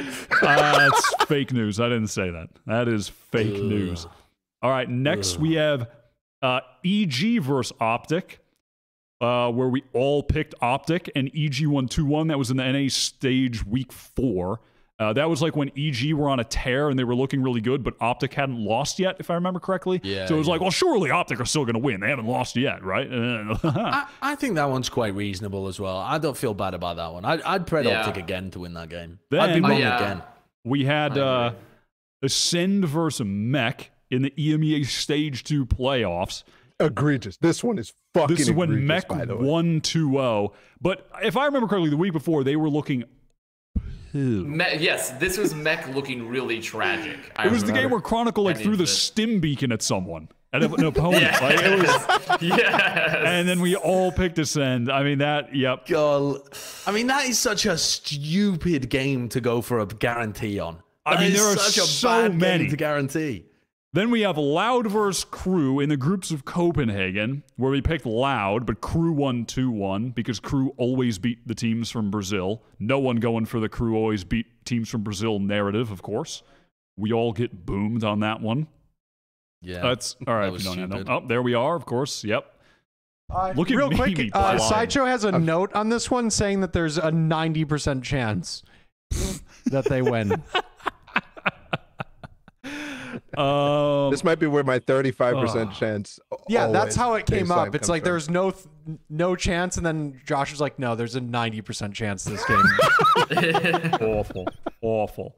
And then we have Optic versus Guild at Copenhagen. Oh God. I mean, we all went for Optic. Guild win 2-0. I mean, That was insane. That's just ridiculous, and that's bullshit. That one's crazy bullshit. that Optic lost so many opening groups matches and still made it to top 4 every event. This is crazy. It really is, actually. So many of these are us going for Optic, but they lose. But they're still the most consistent team in the year. And then, finally, we have FaZe versus Guard in the NALCQ upper bracket final. Josh said FaZe have 3 Trents. And that's an interesting thing to note. Oh, I remember this. Someone said, look at my someone face. said, "Oh, I'm not happy about this." And look at Brent. dude, someone said the Guard have Trent, and I said they have 3 Trents. They have Trenty Bay, Trenty, and fucking Super Trent. It was Baby Trent. Oh, Baby Trent. There you go. It's just so Jesus. dumb. It's so stupid. Just genius. God. Just genius. I mean, we are And that was after the Guard, but that was LCQ where the Guard looked fucking crazy bad beforehand, and then they end up almost going to the champs. Right. Alrighty. The worst Plat Chat guarantee of the year is, You know what this means? Ascend versus Mech in the EMEA Stage 2 playoffs. Do you have this with audio so we can relive the moment here, Kurt? You want to play the clip? Oh. You know what this means? Smile. We're so stupid. Oh, what a good, what an that's really excellent good. feature that is. God. What an excellent feature. Surely Kurt. I really wish we'd been able to use it for North America, but there were just no games where there's a massive favorite playing at the end. But I mean, No clout. dude, is Mech really going to have a resurgence just because we predicted all for a second? No. I can say with confidence, the answer is no. Well, that's a certified Plat Chat. Yeah, that's a certified Plat The Chat magic guarantee. is lost. There The is magic no is way. gone. It's exited Yeah. the Oh realm. my god. Exactly. The magic is gone. We're entering the, We have now the age the- of we- men. Magic It is is gone. the Ascent age are of improving men. every single week. They're playing more normal comps. Cena's popping the fuck off. Monster looks unreal. I just don't see it. Monster I see Chronicle looks walking into his unreal. Molotov. I He's see Chronicle trying to chop people's heads off with his stimmy. I don't see. yeah. I don't see how they win though. Yeah. Okay. I have to. Reasonable. God, that was reasonable. awful. Let's take a look. Yeah, that was the period. real bad. But that was the period of time where Mech were actually like they looked like they were looked bad, throwing yes. for money. I They looked. They were I like. have to go look at what I predicted for this. I were have bad. to. They were The worst yeah, part- Chronicle was walking into his own mollies and like throwing stim beacons at people when he snuck up behind them. It that was previous egregious. week was so bad from them. Yes, it was on went for Icebox, Ascend? wasn't it? I believe? went for Sentinel. No wonder they fucking lost. Oh my god. It was your fault, Bottle. All right. Next up, this is a great one. And shout out to some of the viewers, people in Discord that helped with some of these nominations. It is the funniest Plat Chat moment of the year. We got had some some bangers nominations from the people here. First up, yeah, we're gonna relive. We're gonna go down memory lane here for a second. First up, Josh goes to sleep after I pick Northeption to beat DRX. Also, I picked. Dude, what was I? Northeption to beat it was the Japan backlash. It was after we had. It's after what happened to you were the Zeta thinking Division Meteor. incident. Yeah, Meteor. it was, and also Meteor. Roll yeah. the footage. Roll the footage. What Crazy. is this? All right, we have Psychopaths. DRX, Northeption, Pro Gaming Team. I didn't know it said that on the graphic. The Northeption Pro Gaming Team. I'm gonna go for a cheeky upset. Josh is just going to bed.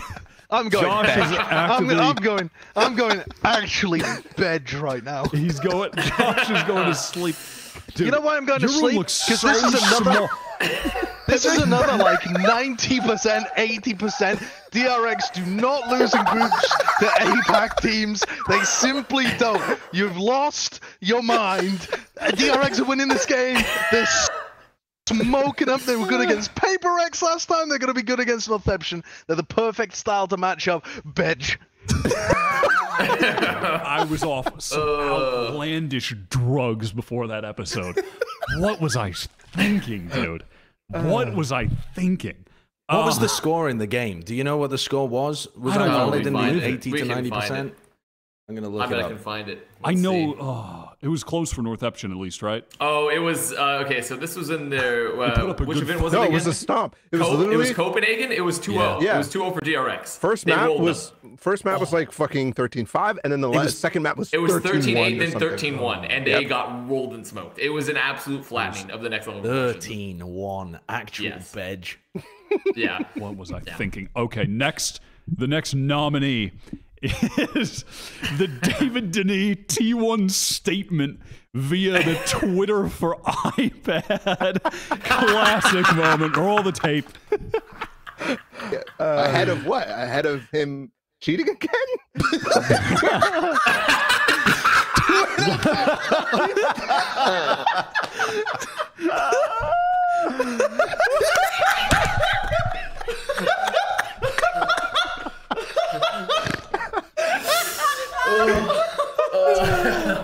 Oh, Jesus. Oh my God. That is actually really funny. Oh, it's such a serious statement, and then it's just Twitter for iPad. You can just the social media manager. We'll just fucking go on the iPad. By the way, that tweet does not exist anymore. It's nowhere to be found. Yeah, it got eviscerated. They've deleted it. Wow. That's so funny. All right. Next up, an iconic moment of the year for sure.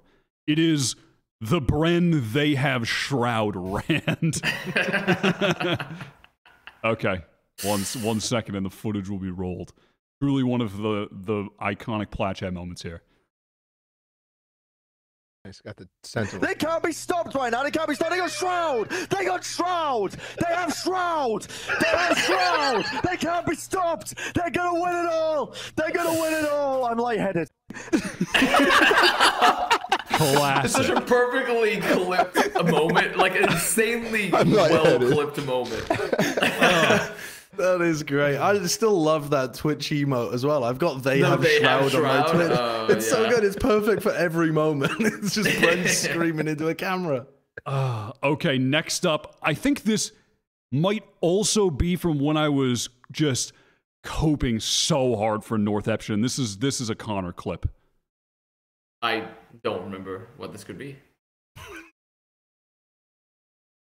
I'm buying the fucking dip with Sentinel. This is their lowest. This is the dip. The dip. This is the dip unless they all decide tomorrow to become content creators. And then the team just Tens evaporates. might retire. Tens might pull another Tens might Cloud9 again.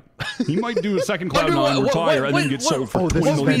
But then we don't even have to power rank. Bleeding Sports are going to buy him and send him to APAC to play with Pith. They'll pay out the buyout. This is Matt. You've just been spouting madness like you're some sort of mad preacher this whole time. You've stared into the eyes of God and your brain has evaporated. Like this is fucking crazy what you've been saying so far today. It's actual fucking madness. So. Okay, that one I think I'll go ahead and say it. That one's not going to make the top. It's not going to make the top. That was just me incredulous to Wyatt. That's not making the top. I like it a lot. I enjoy that one. I feel like that might be even the most quotable of them. Oh, You've stared into the eyes of God and your brain has evaporated. Okay, next up. We have the sideshow apology to the Zeta Division fans. This one wasn't a funny moment. This was a serious moment, No, okay? this was very This funny. was a serious apology. Uh-huh. Here we go. I'm sorry. I thought Zeta Division would be a bad team based on their bad online performances, and I was wrong. I'm ashamed of my analysis. I should have realized Zeta would improve exponentially at Reykjavik. It's my job to predict results accurately. And I should have known that a region that only had won 3 maps ever at Masters would make top 4 at this event. I let my baldness go to my head. And for that, from the bottom of my heart, I am sorry. Please, please, don't harass Bren or Barla or Kurt. I am fully responsible for all failures. to acknowledge the Japanese domination in Valorant. I made a severe lapse in my judgment. I don't expect to be forgiven. I'm just here to apologize. I'm sorry to the Japanese fans. I'm sorry to the Japanese Prime Minister. And most importantly, I'm sorry to the Zeta Division. I made a dumb mistake because I am a dumb bald egg who saves far too much money on shampoo each year. I promise to do my best from now on. Thank you to all of the Plat Chat members for supporting me during this hard time so I can learn and grow and change. I really appreciate it. If you wouldn't mind just hitting the join button underneath this video, we'd really that helps us through these hard times. And yeah, all I can hope for is you accept this apology. Oh my god. By the way, shout out to W for renewing their membership for a month. And Chris Miller as well for renewing your membership during the show. Thank you. Welcome to I the appreciate that. It is such a hard time. Finally, last up, we have my predictions. Wait, what is this? What? I remember this one. It's been tough for me. It's been tough for me.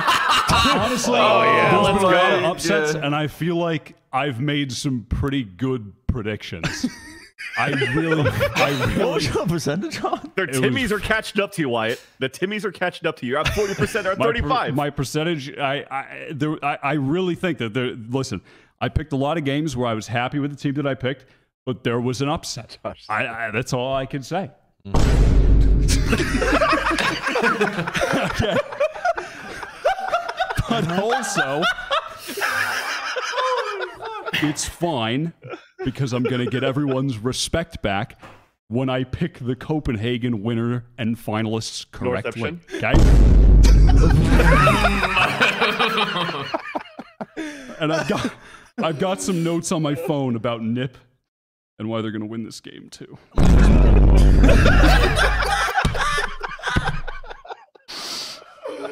Do you know what? That was really towards the latter half of 2022.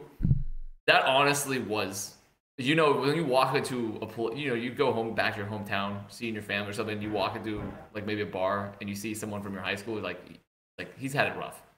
That time, that latter half of 2022 with your predictions of points. I'm gonna be you had it rough. 2022 was a tough year for me, analytically speaking. I wasn't at the top of my game this year. It's okay. We gave every single power ranking an F. So I think. All right. I have no idea who's winning this or what's winning this. The funniest moment of the year. My God, at least T1 are going to win something. It's David Denis. The Twitter for iPad takes it down as the funniest moment of the year. Congratulations to T1 for that. I love it. That was an absolute banger of a clip. It really was one of an absolute banger of a clip. Oh, God. So all right. Back to a little bit of normalcy here. Up next, we have the best match of the year. Your nominees. Mech versus Fnatic. The upper semis in stage 1, where it went to 9,000 overtime rounds on split. DRX versus FPX in the Champions upper quarterfinals. Paper Rex versus, I can't see, there's a problem, I fixed it. Paper Rex, we can edit that out in post. Paper Rex versus FPX in the Copenhagen Grand Final. DRX versus Optic, the Champions lower bracket final. Fnatic versus Leviathan, the Masters Copenhagen playoff game.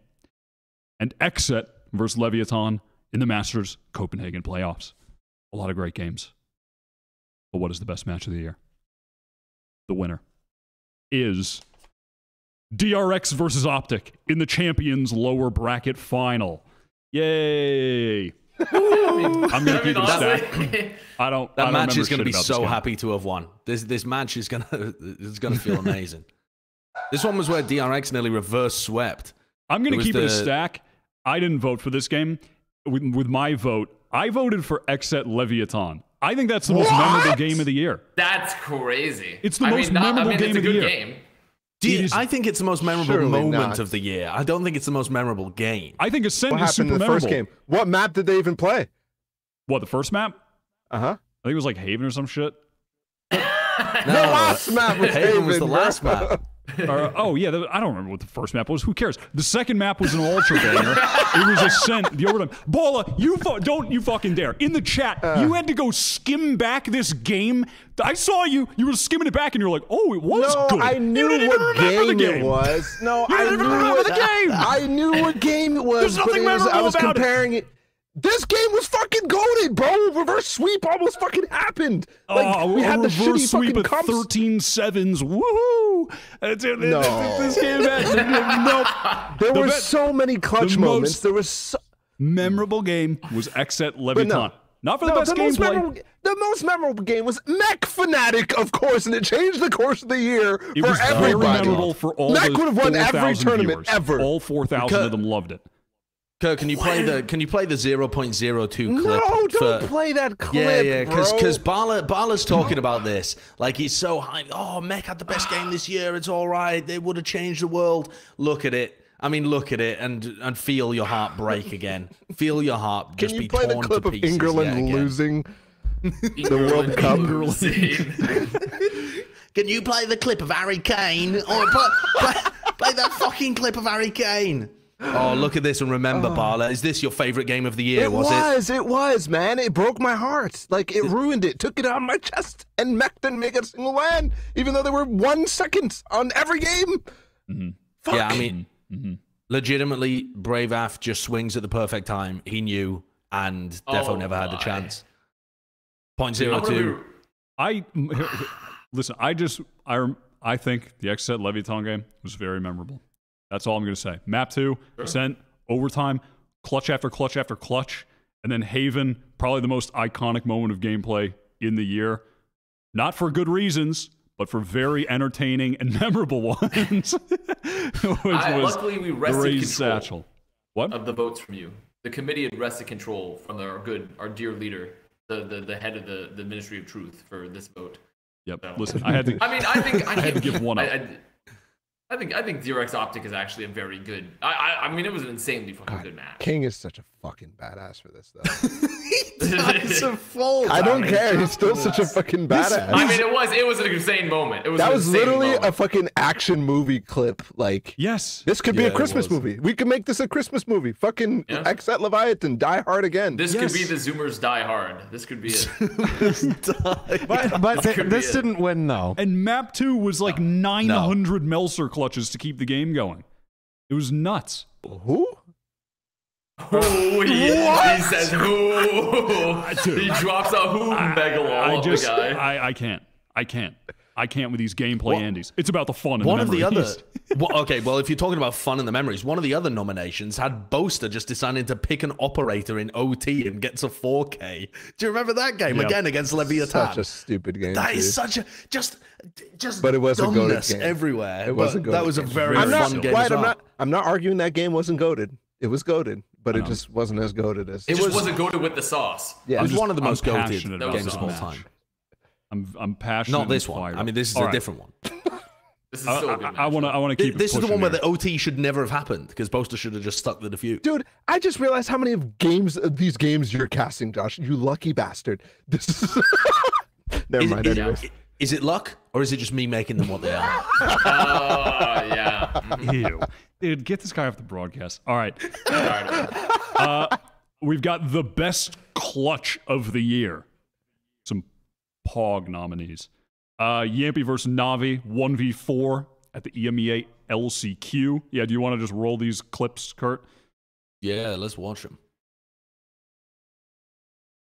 yeah, because half of you guys didn't watch it this year, so Yeah, I mean, I think it's safe to say that if it was up to me, Europe wouldn't be getting very many nominations because the region's just too boring.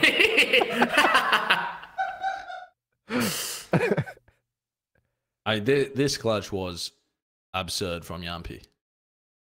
didn't does this clutch matter at all? Didn't they lose the series? I can't even remember. Yeah, I I think mean, they did. either I think they did. Sure, I think but you're it right. still was an insane clutch overall. This is a considered. bad clutch, in my opinion.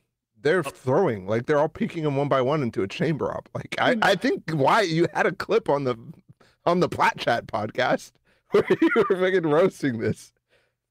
I probably Dude, I mean, was. that's a nasty. That rush. 1v2 is. Why are they pushing him? All right, They're just holding. I'm seeing a theme here. Yeah, actually. they were just posted up. They weren't even pushing sight. They were just sitting there trying to like hold both angles. Next up, we have Leo, a 1v5 versus Na'Vi, also at the EMEA LCQ. Na'Vi, guys, what the hell are we doing? Couple of these rounds, okay, I've seen this clip before as well, and it doesn't have the sexiness that a 1v5 should. Yeah. You know, it's gonna go for a while here. He gets most of them with the sheriff, doesn't he? Yeah. I don't know. Yeah, just take a look. I mean, I forget this one. Honestly, it's spectacular. It's spectacular in that he pulls it off, but it doesn't have the sex appeal to me. Right. Yeah, I can't even remember this one. It's so well, nobody watched this game, but yeah, I remember this. This is crazy. What? Yeah, I probably didn't watch this game. I mean, I missed one way.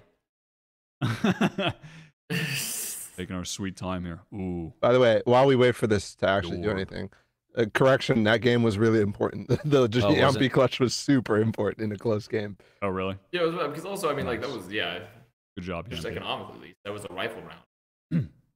It's been really cold in Austin this past week, and our heater was broken, and it was really annoying going to sleep. All right, here we go.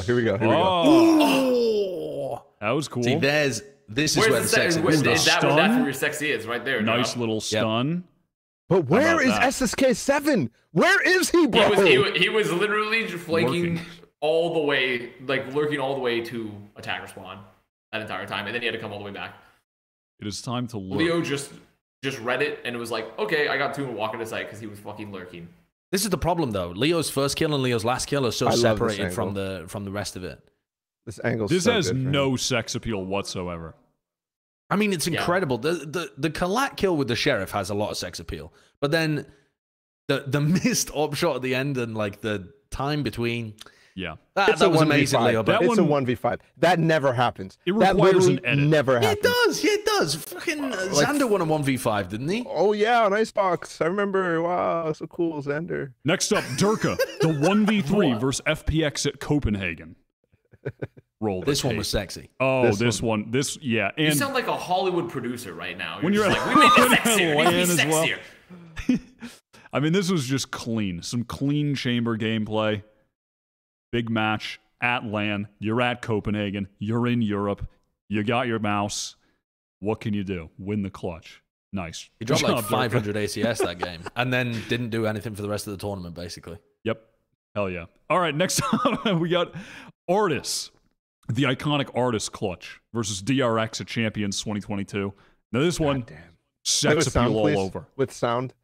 The fucking crowd. It's so nice. Just Bala putting in requests to the tech. Get the sound for you. You got it. You have to.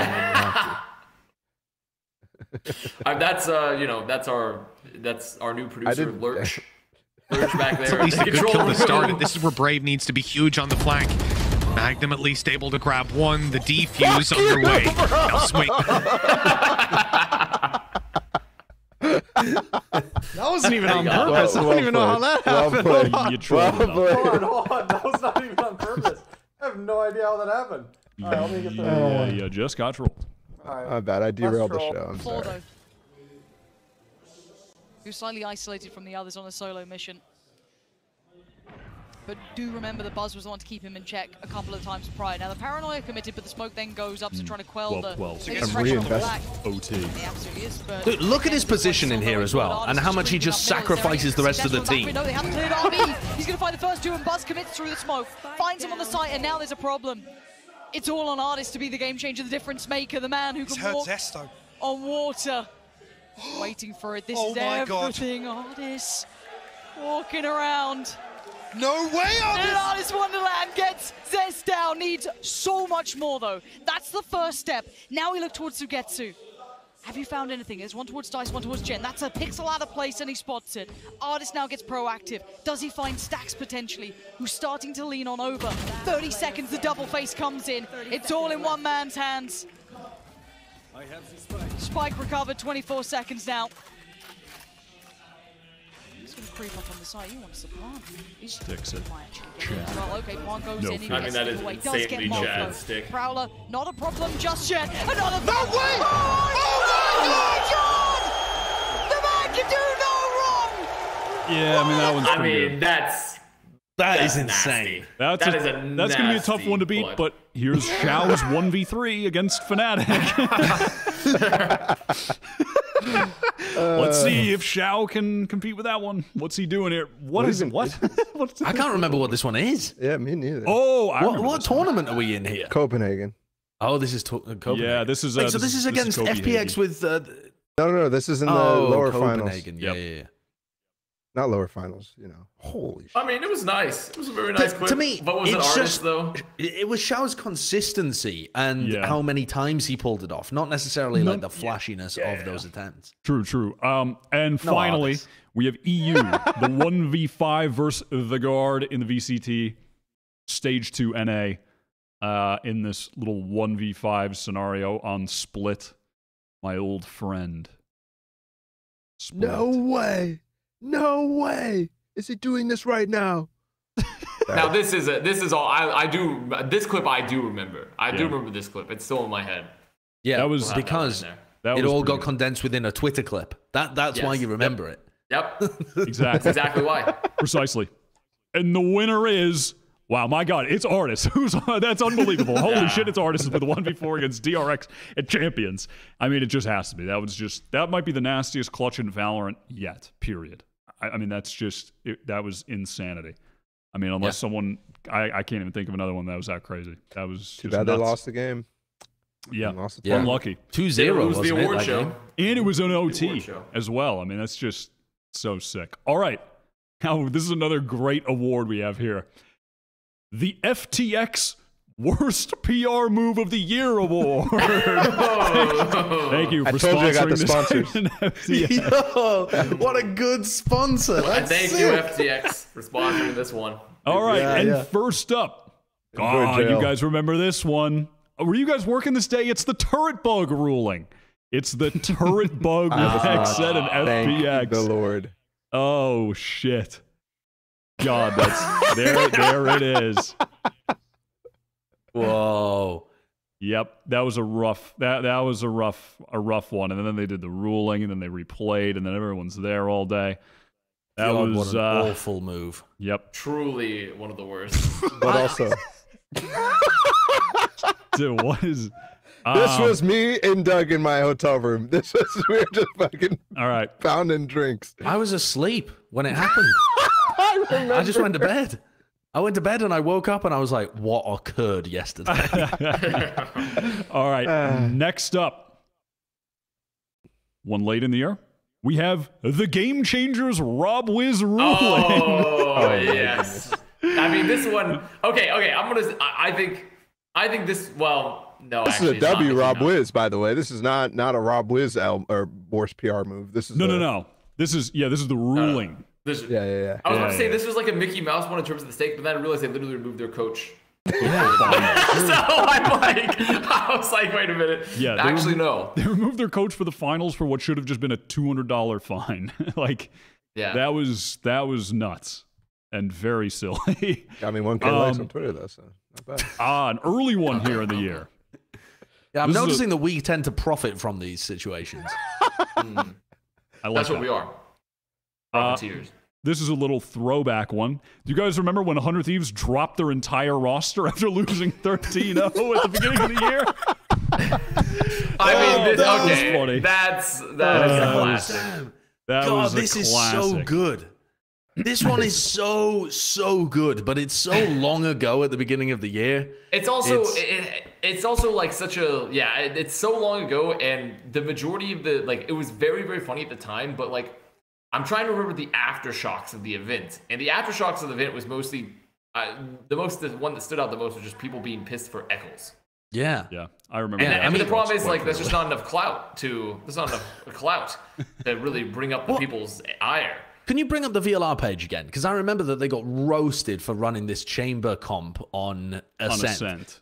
Isn't this a comp that people start? Oh no, actually, no. They had Cypher no. and Sova. Why was Baby J on Cypher? Oh no, get this off my screen. They deserve to drop the roster, actually. Arsenal and Chamber. Oh God. Isn't this after they signed Eccles for like 2 weeks? Yes, they had Eccles for 2 weeks. And he'd moved to blew him out, US. and cut him. Also, Yes. he was not the problem. But that's fine. All right. Shout out to Eccles. I hope he's doing well because you got screwed. Next up, we have C9 trading Autumn and Zeta for Curry. That was now, okay, this is a classic. Now, this is definitely a classic. Yeah, Now, is this really a PR? That I'm trying to also, is the worst PR move here, does this fall under a PR category? I would say so, yes. I would say so, yeah. Okay. The level of clout, the clout performance index has gone down massively for Cloud9 because of this move and its consequences for their performance. I think it's a clout and PR. It is. Loss. It is a bit of a 2008 PR like clout recession. For It C9 really that did. occurred here. Yeah, that just the year kind of spiraled out of control after that one. And finally, I mean, classic. We got Carlos hanging out with Andrew Tate. Come on, man. Quadrupling down on it. There's just not even. I mean, this is just not even like. God. We already know. Surely there has to be a winner. Surely there has to be. When you lose your team a franchise spot, like there has to be a winner, a clear winner. In this. The previous one we were talking about, where it hurt Cloud9's clout, they were on a downward trajectory the entire year to the point where they weren't going to get into partnerships until Carlos decided to just have a party with Andrew Tate, and then suddenly Cloud9 are back in partnerships. I mean, just bonkers. Also, he's been doubling and tripling down on Twitter recently. It's awful. It's truly awful to look at, and I keep on getting recommended his tweet. I don't even follow him, but it just keeps popping up all the time. Yeah, just the entire time. I can't get it. He's been posting some. He's been posting some pics that have big like, I'm gonna own this city energy. Just like, him in a car with his. Carlos has been tweeting screenshots of him talking on Discord, giving advice to people, saying stuff like, "Why are you talking to women you're not sleeping with?" I mean, legitimately, like that kind of stuff. No, and like, then there's the counter screenshots of the people trying to teach him about tax fraud in his own Discord. So I'm just like, it is just there's a clear winner. There's literally just listen, just bring it up. I'm gonna maybe it's 100 Thieves. I mean, if they want, I can help them out and get some more, get them a new nomination. We got Carlos taking it down for hanging out with Andrew Tate. I mean, there's just not even. And this is simply, they're little leagues. I mean, that's a small fries comparison to the business repercussions. Now they're posting tweets that are getting 200 likes with the truck. I mean, it's no, it got a little more. A little bit more than 200. I swear, when we I mean, look at things that. are looking, Connor. Things are looking rough down there in the thread. We need the fucking Wyatt, the noise. Boom. Dude, that I mean, the ramifications of that one were just clear cut winner. All right, what the lower third doing? Next up, we've got. The winner is intermingled with the other banner. That's all right. Next up, we have the Wyatt's. I mean, this is kind of the Wyatt's yearly award. So it's the best Wyatt's award of the year, and your nominees are Dust Murray for buying the award for one gifted sub. Did we vote on this? Yes. No. Also, no, we did not. Nominated. Tens Dog, Kaide and Tens for getting engaged, and Bren for getting immortal are your nominees. Wait, can we vote now? Maybe we could just vote now. I vote Bren getting immortal. No, Kaide and Tens getting engaged. This is Wyatt's this is. Yeah, I know, but we can't. We voted for the rest of them. No. But it was a democratic vote here. You guys didn't submit the votes for this one already? Because I mean, we mailed them in. You didn't get they're them? all in. Well, yeah, you guys mailed in all the votes. I got all the votes. Yeah, we got all the votes that you guys submitted, and I have the winner that you guys all picked. Did you get? by I voting. sent in about 80 to 90 votes myself. So let me. I mean, this is what's in this envelope. Okay, let's see. This is what you guys voted for. Fine. The winner is. My God, it's Dust Murray for buying the weekly award for one gifted sub. What a shocking result. What a shock twist. Dude, this ultimate frisbee. Oh my God. In a stunning victory. That's egregious. There's simply no reason for that. Dust's got a dumpy on him, huh? Oh, no. What a shock. Truly, the Wyatt's Weekly Award has gone down the pan. All right. Yeah. Next up. The Best Avast Setup of the Year award. Which Avast computer setup is the best? Now, we got a lot of images. There's a lot of nominees. First up, we have Avast inside of a closet with a terrible microphone. He spent about 10 episodes with this set up at the top of the year. There he is in that grayscale Misfits closet. The gooseneck microphone. What the gooseneck mic. I mean, I think they were definitely working hard to break my spirit, but I did not relent. And then you upgraded slightly to the vacant room with a good microphone. So let's take a look at that one. Well, it's not a vacant room. It's when it's got a bed and a nightstand in it. I just haven't had. It's my room. I just hadn't put more shit in it yet. All right. I mean, you got a U-Haul box in there. I hadn't just moved. I haven't put all the things in there. But sure, fair enough. I mean, you were definitely on a minimalist kick because next up is the completely vacant room. With a terrible microphone and a gamer chair, so you at least you at least have a gamer chair now. I don't know where that is. I'm not familiar with where that's at. I'm not even totally certain. Just black out. And then a little bit of upgrading. Now you're back in a somewhat vacant room with a webcam mic sitting in a super gamer chair. You had the crazy... Whoa! It's got rocket wings on the side. Yeah, that was when we had we had a quick partnership with Blue Origin, and we were getting some spacecraft set up. It was a big one. The next one, Heyo, Daddy Avast looks down on his mere morsel in a comfy gamer chair. Yes, see, so I'm going to give you some context there. So that this mic had been set up in this room that was becoming a stream room. The camera, I was having to move in a lot of different ways. And in addition to that, that mic, I couldn't move it to any, the mic was in a decent spot, but I couldn't move it because it had been set up in a particular way where it been drilled into the desk by the sound engineer, which then departed the company a mere day after this occurred. So it was a whole event. Next up, we've got Avast's hideous green screen setup. Let's take a look at that. First of all, okay, it's not hideous. It's just that's what the note says. I don't know. I'm just reading what the. It's just.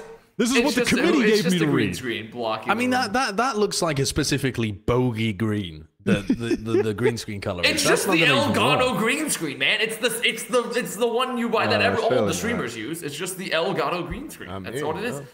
Next up, you couldn't even go through the effort of putting up something on the green screen. I don't control I'm not the one putting graphics up on the stream for Plat Chat. I'm not here determining the motion graphics. You can do it with your own webcam. From OBS Ninja? Yeah, virtual cam. Do you know what a virtual cam is, Connor? I'm not gonna bother with that. That's too much. We're on the air here. All right. Next up. Dude, this is when the Misfits check cleared. He's got the new room with the soundproofing, a plant, a nice microphone, camera, and a slick gamer chair. Boy, look at it. Oh, look at the foliage in the background. Look at that. What's at the bottom of your screen though? Why have you got a caterpillar at the bottom of the screen? That is because the room was rapidly filling with water, so I had to complete the podcast. That is what do you mean filled with water? That's not the water line. That's what happened. You guys just couldn't see it. It was great. Then we There's had more. Oh my god. Then we had the Republic of Gamers out of focus stream room. Okay, so that was because the camera that day, I don't know why I wouldn't focus, but I was just out of focus the whole episode. And finally, we have the family Christmas vacation webcam with webcam mic. Yes. Right now. That was the gotcha one. All right. And the winner for the best Avast setup of the year is the closet with the terrible microphone. Just so iconic. We really got to know Connor in that room. He spends a lot of time in there. So dark in the second one. But really spends a lot of time in that one, learning and growing together. Thank you guys so much for this honor. I very much appreciate it. I've really been waiting for this one for a long time. You did it on purpose. There's no way. All right. And finally, it's the Wyatt's Weekly Award for the year. God damn it. Who's it going to? And this is so out of pocket. Wait, are we just, is this thing hot? I mean, what's... There's no... I don't even remember. I was in a fugue state when I recorded that. I don't know what was going on. This is like the weekly award, but it's kind of for the year. You know what I mean? So wasn't that the one you just gave to Dust? Well, that was the best Wyatt's Weekly Award of the year. This is Wyatt's Weekly Award for the year. You understand the difference? Huh? Right. Yeah. So I'm picking a Wyatt's Weekly Award winner, like a new that was for the best already given Wyatt's Weekly Award segment of the year. You understand? Okay. Why isn't this? So maybe I'm just no. I don't know. The bottom third for this should be Wyatt's yearly award potentially, or is this? Well, the other one should have been Wyatt's weekly award. It's still the week. It's it's still the week. I'm just saying. I'm just giving it some general. Would you guys relax? We'll workshop this. We'll workshop. Hold up, and let him cook. Him being me. Okay. The winner of the Wyatt's Weekly Yearly Award goes to someone who's just a good guy, man. God damn it, I'm gonna give it to Howard Hamlin this year. I'm giving the award to Howard Hamlin this year. He's Better Call Saul posting again. He's doing it again. It was just what listen. Howard has been through a lot this year. He's a good guy. I know you like this. Play it. I know.